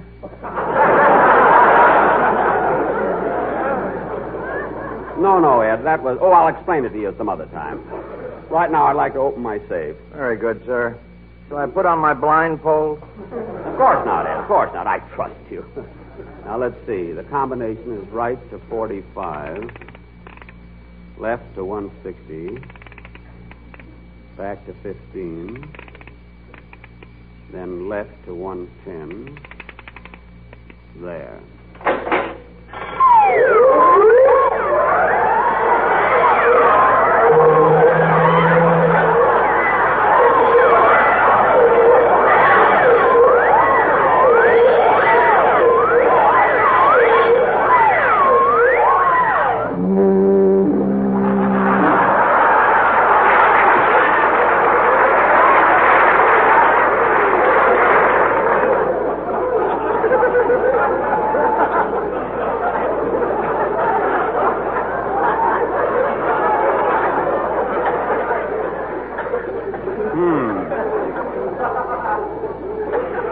The battery is weak. Now, let's see, how much money will I need? I'll be in San Francisco for 10 days. There'll be hotel bills, meals, entertainment, tips. $15 ought to be enough. Maybe I should take 20. Nah, if I take a lot, I'll just spend it. I'll take 15. But then again, maybe I'll need 20. Oh, well, I'll play safe and take $17.50. There. Goodbye, Mr. Benny. Goodbye, Ed. See you in the fall. I'll be here.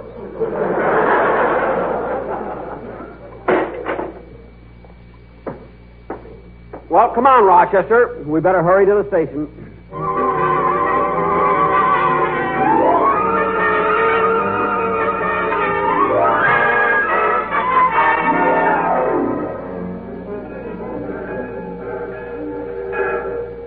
I hope my gang is here. Train leaving on track 5 for Anaheim, Azusa, and Cucamonga. Train leaving on track 5 for Anaheim, Azusa, and Cucamonga. Rochester, check my bag. I'm going over to the information booth and make sure about the time our train leaves. Yes, sir. Pardon me. Are you the information clerk? Well, what do you think I am in this cage? A bird of paradise?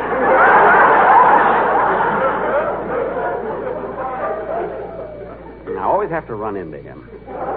Look, I'm going to San Francisco. Well, don't tell me the La Brea Tar Pits is sending a delegate to the concert.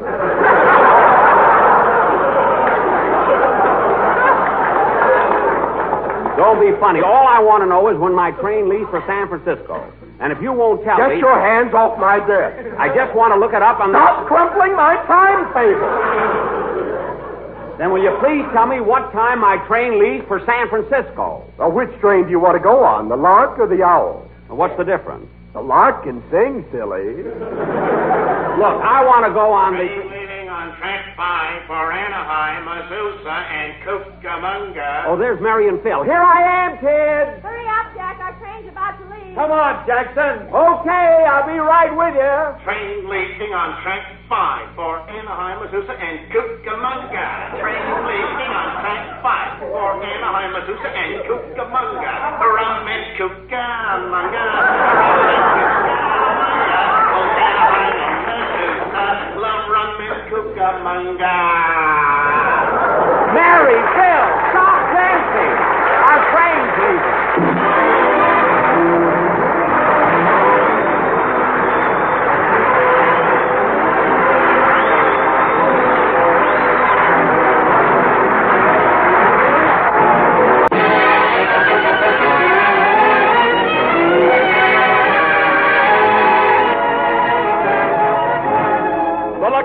Program starring Jack Benny with Barry Livingston, Phil Harris, Rochester, Larry Stevens, and yours truly, Don Wilson. Ladies and gentlemen, on this momentous occasion, we're broadcasting from the magnificent Civic Auditorium in historic city of San Francisco. San Francisco, known the world over for its luxurious buildings, its beautiful Golden Gate, its extensive harbor, its gigantic and impressive bridges. By the time he gets to me, I won't mean a thing. Now I know how Berkeley feels. So, from this colorful city, we bring you that Yankee Doodle dandy, Jack Benny.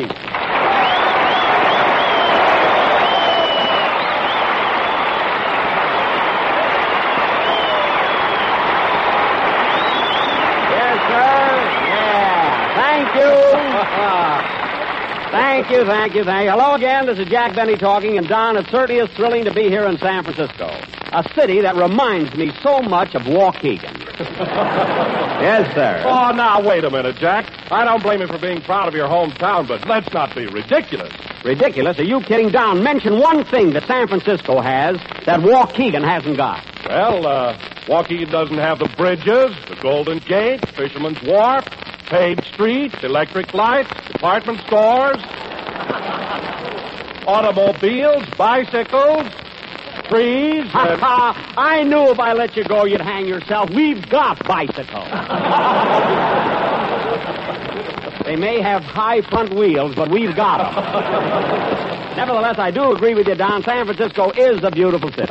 You bet it is, Jack. But a funny thing happened to me this morning when I was walking down Nob Hill. Walking down Nob Hill? Yes. When I got halfway down, I stopped to rest, and a traffic cop came over and made me point my toes into the curb. Well, you can't blame him, Don. If you ever started rolling, you'd flatten everything south of Market Street. You know, when you're out for a stroll, you look like a walking plenary session. And you got plenty of plenary there, brother, too, I mean. And, Don, have you noticed how crowded it is here in San Francisco? It was just fortunate that I made my reservations 8 months ago. Oh, well, then you were lucky, Jack. Where are you living, at the top of the mark? No, at the bottom of the Lancashire. But it's really beautiful down there. You can look up and see the bay. You know? Of course, after 5 days, I had to give up my room, and I'm now living at the Claremont Hotel in Berkeley. You know, that's near Oakland. But, Jack, you come over to San Francisco so often with that toll bridge. Don't you find it rather expensive crossing the bay? Not at all, Don. It just happens that I brought my bathing suit with me.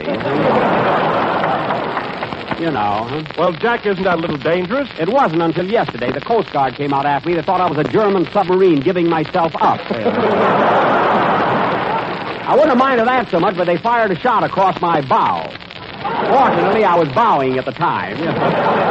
Hiya, Jackson. All right, folks, you're all in clover because Harris is here and the lull is over.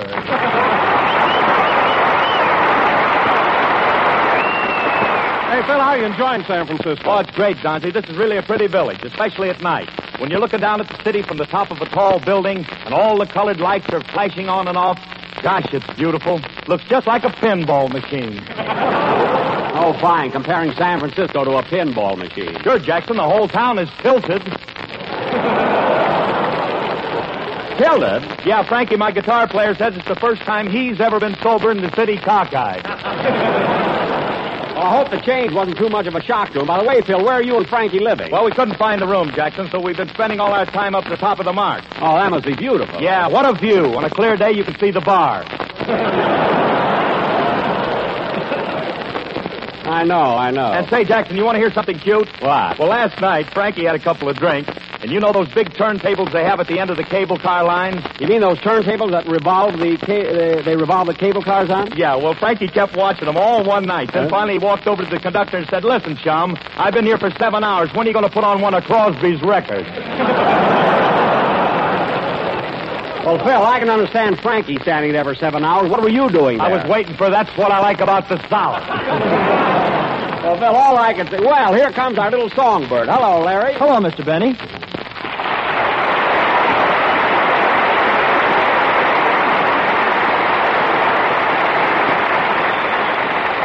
Larry, I was looking for you all week to find out what you're going to sing today. Where are you living? Oh, I'm at the Sir Francis Drake. I have a lovely room overlooking. A room overlooking what? I don't know. It hasn't got a window. Oh. Well, it's so crowded here, they probably stuck you in a broom closet. Go ahead, kid. Let's have your song. Come on, let's have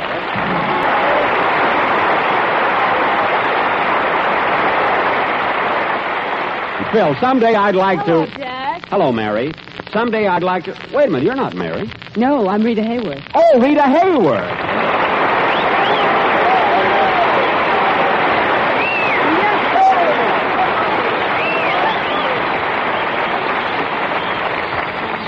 Well, Rita, this is certainly a surprise. What are you doing here? Well, Jack, I stopped in to visit Mary at her hotel, and she had a very bad cold. Oh, yes. I bet I know how she caught that cold. She crossed the bay with me and didn't bring a towel. That's too bad. I know that Mary would have been thrilled to be here. She really would. Anyway, Jack, Mary asked me to come over here and take her place. Well, that's awfully sweet of you, Rita, and naturally I don't expect you to do this for nothing. I suppose Mary told you that I'll pay you the same salary that I'm paying her. Yes, but I came anyway. Oh, Rita, you little vixen, you. But no kidding. I'm so glad you're here because, well, I wanted to tell you that I've often... In fact, No, I better not say it. What is it, Jack? You can tell me. No, you'll only think I'm a silly kid. No, I won't, I promise. Well, okay, I'll confess, Rita, that I, little Jack Benny, have often dreamed about you. Why, I think that's sweet. Oh, but Jack, when you dreamed about me, did you ever dream that I'd be on your program? No, I always kept business out of it.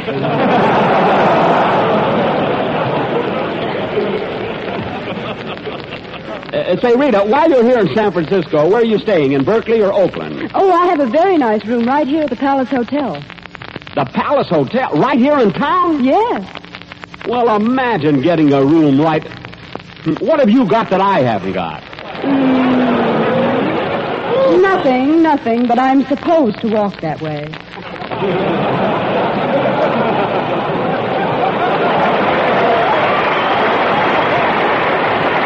Got that over with a bang, kid.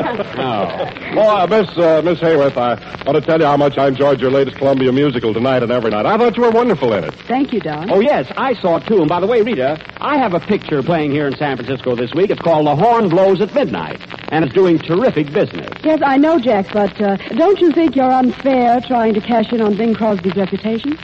Well... Imagine changing the title from The Horn Blows at Midnight to blowing my way. Well, I know what I'm doing, sister. I'm a businessman, you know. Well, Jack, if you're such a businessman, why did you gyp the cable car company out of their fare? What do you mean, Jip? I saw you on Powell Street. Huh? When you thought no one was looking, you walked out in the middle of the street, got down on your knees, stuck your finger in the slot, hooked it around the cable, and let it pull you up the hill for nothing. Oh, I just did that for a gag. You know, people expect me to be funny. Hey, Jackson, after the show, I got a little spot and we'll, Hey, who's this happy little bundle of Technicolor? Okay. Rita, I'd like you to meet Whispering Phil Harris. Hello, Phil. Oh, brother, all this in a salary, too. This is it. I bet if she ever walked into the conference, she'd be whistled at in 46 different languages. Well, you know, Rita, the minute I seen you, I knew you were my type. Slow down, Phil. She's married. She's married to Orson Welles. Who's he? Rita, you tell him.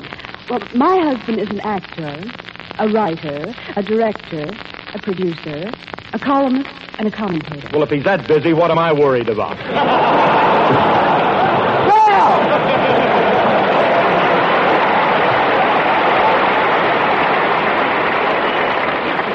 Don't mind him, Rita. He just came with the band. The union says you gotta have one. He doesn't bother me, Jack. And I think I'd better be running along now. See you later. Wait a minute, Rita. What's your rush? Where are you going? Well, I've got to hurry over to the Bay Bridge, and there's such a crowd there, I want to get a place close to the rail. Close to the rail? Why? Well, I understand every afternoon some eccentric fellow swims across the bay. Oh, I see. Well, it takes all kinds of people to make a world. Anyway, Rita, thanks very much for coming over, and I'm sure Mary appreciates it, too. Goodbye. So long, Jack.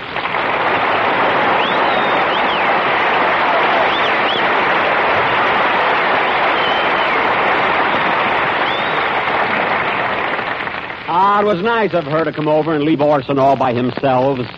And now... You like that one, Orson? And now, ladies and gentlemen, tonight, as an added attraction, we have another surprise for you. A very dear friend of mine who has entertained the boys overseas in both theaters of war and is preparing to go again. The world's greatest harmonica player, Larry Adler.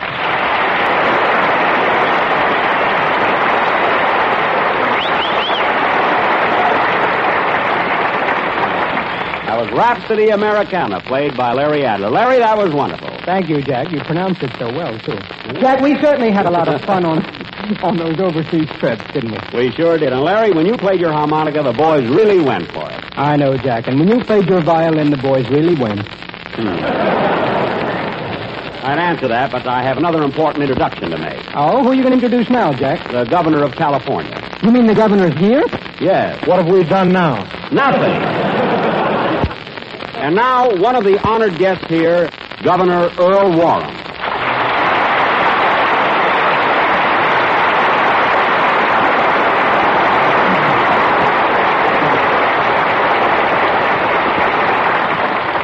Thank you, ladies and gentlemen, and thank you, Jack. Gosh, Governor, I'm so excited. You know, this is the first time I've ever had a governor on my program. I don't know how to act. I mean, I don't know what to do. Well, for one thing, stand up. You don't have to curtsy. Oh, I didn't know. Well, Jack, I just want to tell you how happy we are to have you here in San Francisco at this time. I did meet one very important person who really knows what it's all about. In fact, I had lunch with him twice. His name is Mr. Dias, Edward Dias. Edward J. Dias? Yes. Do you happen to know him? Well, I should. He's my chauffeur.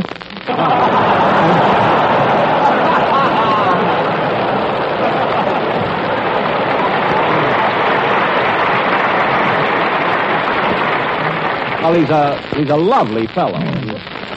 Anyway, Governor, it's been a great pleasure to be here in San Francisco, and my cast and I feel highly honored having been asked to appear on this program. Goodbye, Governor. Goodbye, Jack.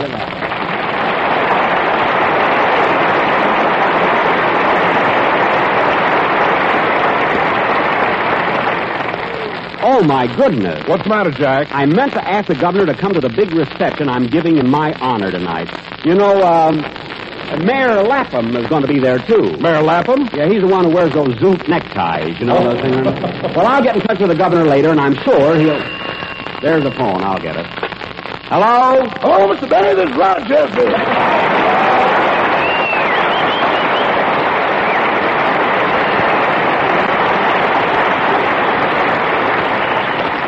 Hello, Rochester. What is it? I wanted to let you know that everything is all set for the reception you're giving tonight.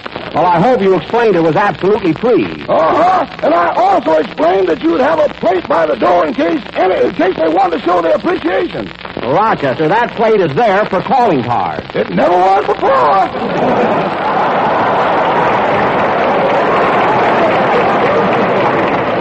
Well, I'll talk to you about that later. Will you be home when I get there? Ah! All right. Goodbye.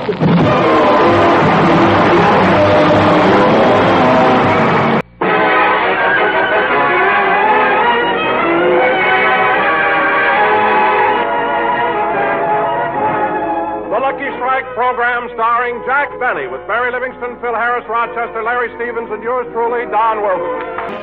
And now, ladies and gentlemen, today we're coming down the home stretch of our radio season. So, before starting our final show, let's go out to Jack Benny's house where Jack is taking another violin lesson from his famous French music teacher, Professor Leblanc. But before we go, let me ask you a question. Can it be the trees that fill the breeze with rare and magic perfume? Oh, no, it isn't the trees. It's...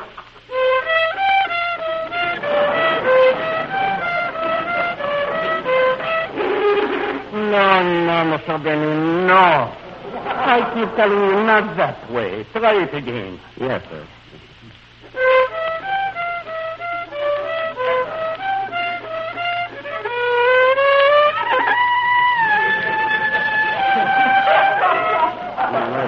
Let's see. Can it be the trees that fill the breeze with rare and magic perfume?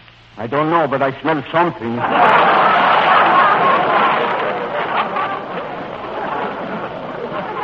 What?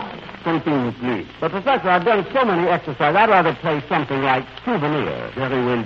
Play it, anything. Thank you.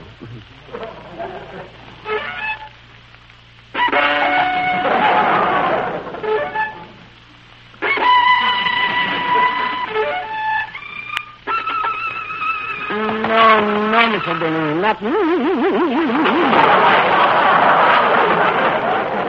It should be...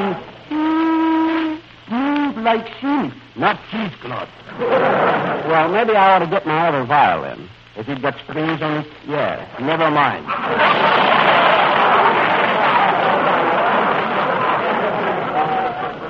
Okay, shall I try Souvenir again? Maybe later, but right now, let us get back to the exercises. And this time I will count for you. Yes, sir. 1 and 2 and 3 and 4 and... Watch the notes that you are striking. Bend your thumb, you're not hitchhiking. Play the notes a little thinner. I don't want to lose my dinner. I am sorry I left Paris. You are even worse than Harris. Monsieur Benny, how long have you been playing the violin? Oh, I play the violin since I was a little baby. A little baby. Yeah, in fact, if you look closely on my violin, you can see my teeth marks. Monsieur Benny, after hearing you play, those could be anybody's. Now, wait a minute. I'm paying you to teach me, not to insult me. If I'm not playing so well today, maybe it's because my fingernails are too long. Long fingernails have nothing to do with it. Well, your fingernails are short. They were long when I came in here.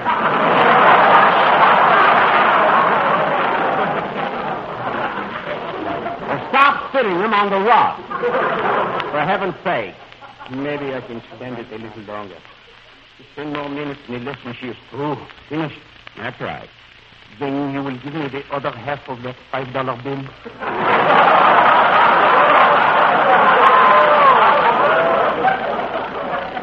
Yes, of course. Now, if you don't mind, I'll go back to Souvenir. I wouldn't care if you went back to Waukegan. What? It's no use. Goodbye, Mr. Benny. But, Professor... I am going back to the cash bar. Goodbye.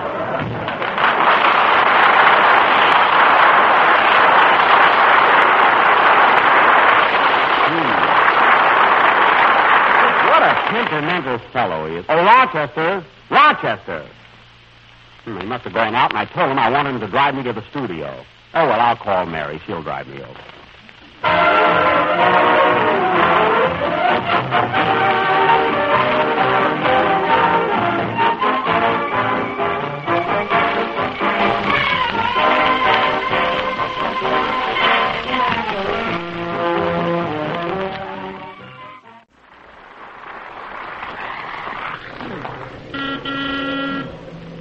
Take it easy, Mary. Not so fast. Oh, Jack, why is it every time I drive you're so jittery? I can't help it. I'm as nervous as a cat. Well, stop arching your back and sit down. And don't drive so fast. But if you don't like the way I drive, why don't you take a taxi cab? You know very well why. The last time we rode in a cab, we had that horrible accident. Oh, yes. The cab hit a bump and the meter jumped $1.50.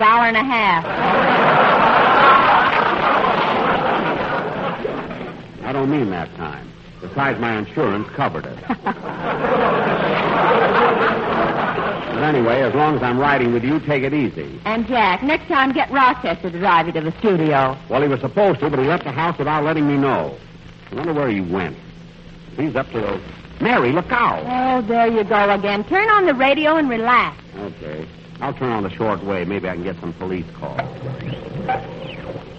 Calling police cars 17, 21, and 43. Calling cars 17, 21, and 43. Drive your cars to the corner of 4th and Vermont and see Madman Munt. He'll give you the craziest prices. I better try another station. Does Vivian know that her sister Edith is trying to steal her husband? Will Gwendolyn be arrested for putting arsenic in William's cream de mint?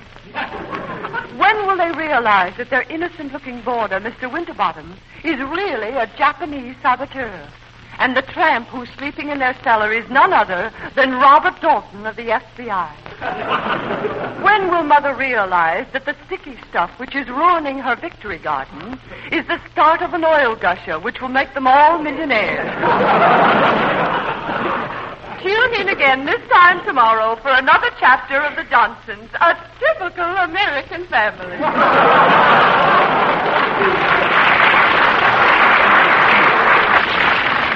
Gosh, now, you know, that's my favorite serial program. Oh, last week you said the same thing about the adventures of Matilda Cronkite, girl horse doctor. Well, I guess I'm the fickle type. I'll get another station. Ladies and gentlemen, are you embarrassed by getting 5 o'clock shadow at 3:30? Do you suffer from moist, oily skin? Would you like to have your hide dry? You would? Then why not try Sympathy Soothing?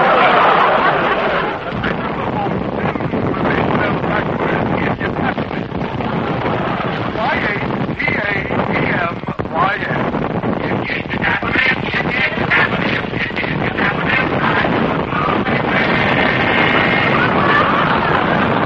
Remember, folks, accept no substitute. Sympathy Soothing is guaranteed not for years, not for life, not at all. And now, folks, we want to thank you for listening to the Attachment series during the past week. We're going off the air for a summer vacation. We'll be back in the fall and the rest of our tremendous cast. During our absence, we will be replaced by the Dellop Straw Cab program. Dellop Straw Cab is spelled backwards.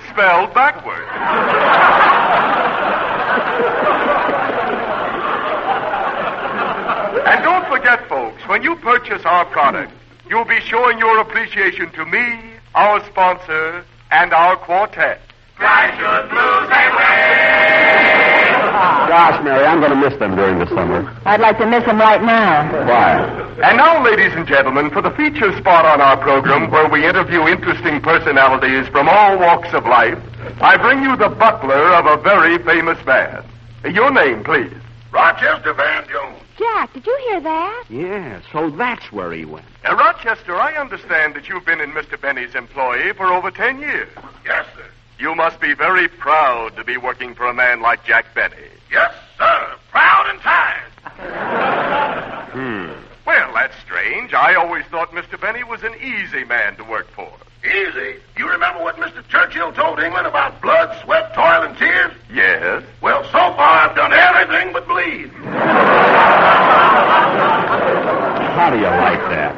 Well, Rochester, I'd like to bring up an interesting question. Is Mr. Benny really as cheap in private life as he is on the radio? No, he loosens up on the radio.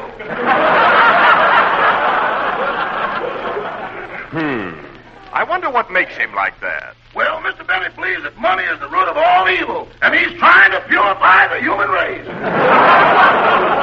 Well, that's silly. After all, he hasn't got all the money in the world. No, but he's got most of it, and he knows where the rest of it is. Imagine blabbing about my private affairs. Quiet, Jack. This is what every girl should know. Oh, yeah? Now, Rochester, there's one more question I'd like to ask you. There's been a lot of speculation about Mr. Benny's age. Would you tell us how old he really is? 36. About time he got to the truth. How do you know? He's been 36 ever since I've known him. And there are very few people still living who can contradict him.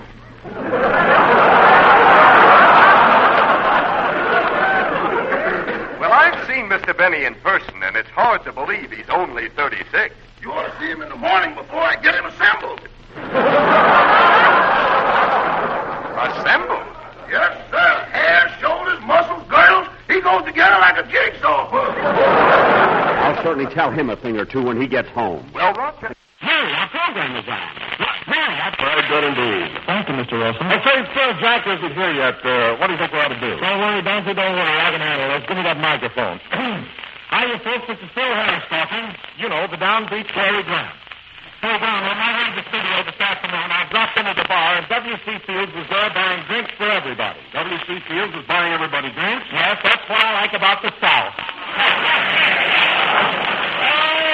There's so much of the public. You ought to be rationed, you girl. Yes, sir. You know, Don, every day W.C. Fields drinks a whole quart. Grind your blues away. And now, folks, I want to say... Okay, kids, okay, I'm here. Sorry we're late, fellas. Oh, hello, Mary. Hiya, Jackson. Well, it was entirely my fault, fellas. I was taking a violin lesson, and I completely lost track of the time. Well, how do you like that? This is the first time you've ever been late, Jack, and it had to happen on our last program. Our last program? What have we done now?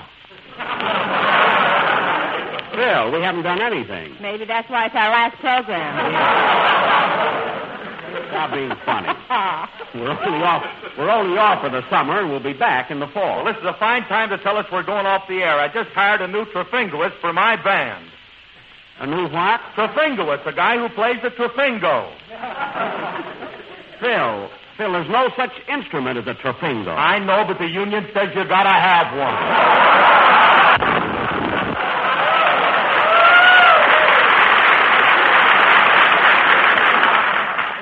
I still say there's no... Oh, say, Jack, I meant to tell you, Larry Adler called up and said he was going to drop in to rehearse those numbers you're going to do with him on your overseas tour. Oh, yes, I'm expecting Larry. And, kids, listen, when I come back in the fall, I want you to know that we're all going to be together again. For the same sponsor, the same station, at the same time. And the same salary. Yup. And now, ladies and gentlemen, since this is Say, Mr. Benny, who's going to take our place this summer? Oh, our summer show is going to be Wayne King and his incomparable music. Wayne King, if they wanted unconquerable music, why didn't they hire my orchestra? Why didn't they hire your orchestra? You tell them, Mary. Why didn't they hire your orchestra? You tell them, Don. If this ever gets back to me, I'm stuck. You're stuck and you've got an extra trefingo player to keep you company.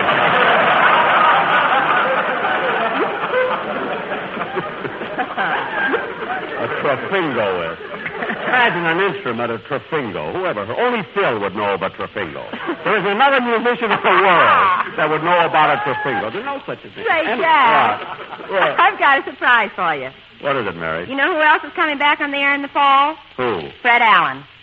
Fred Allen? Yeah, he'll be on the same day you are and on the same network. Well, I'll be... So Allen finally got a job, huh? Who Who's he going to be with? Standard Brands. I don't mean his jokes. I mean his sponsor.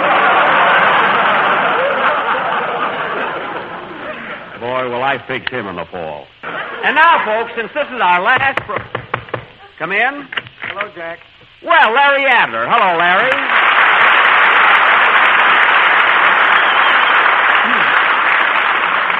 Larry, did you bring your harmonica with you so we can rehearse for our trip? Yes, Jack, I did. And I also brought along a new musical instrument, which I just invented.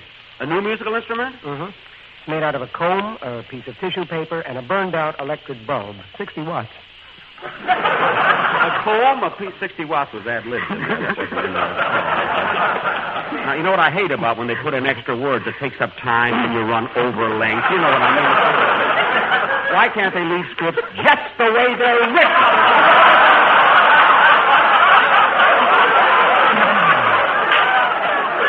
It's a very good idea. We thought that was funny. We would have written it in. A comb, a piece of tissue paper, and a burned-out electric bulb. What do you call an instrument like that? A Trofingo.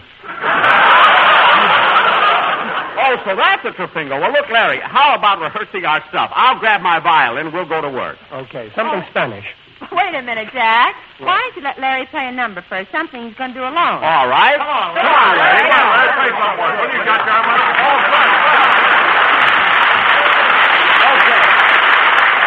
Okay, Larry, what's it going to be? I'm going to play Laura. Swell.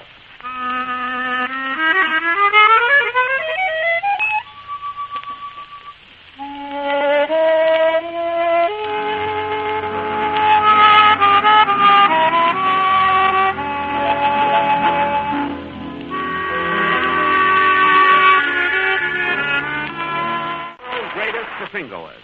On to do together. Mary, hand me my violin, will you? Okay. You can touch it with your bare hands. You don't have to put on a glove. Thanks. Come on, Larry. Let's try a hot tune. Okay. Wait a minute.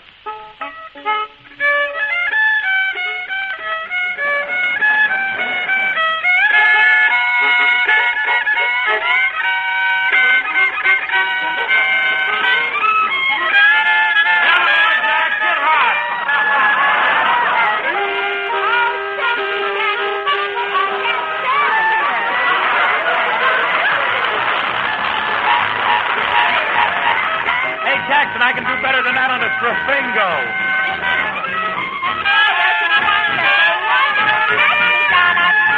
Here you are, folks. Here you are. Get your program. You can't tell one tune from a Trofingo without your program. Programs. Let's have a program.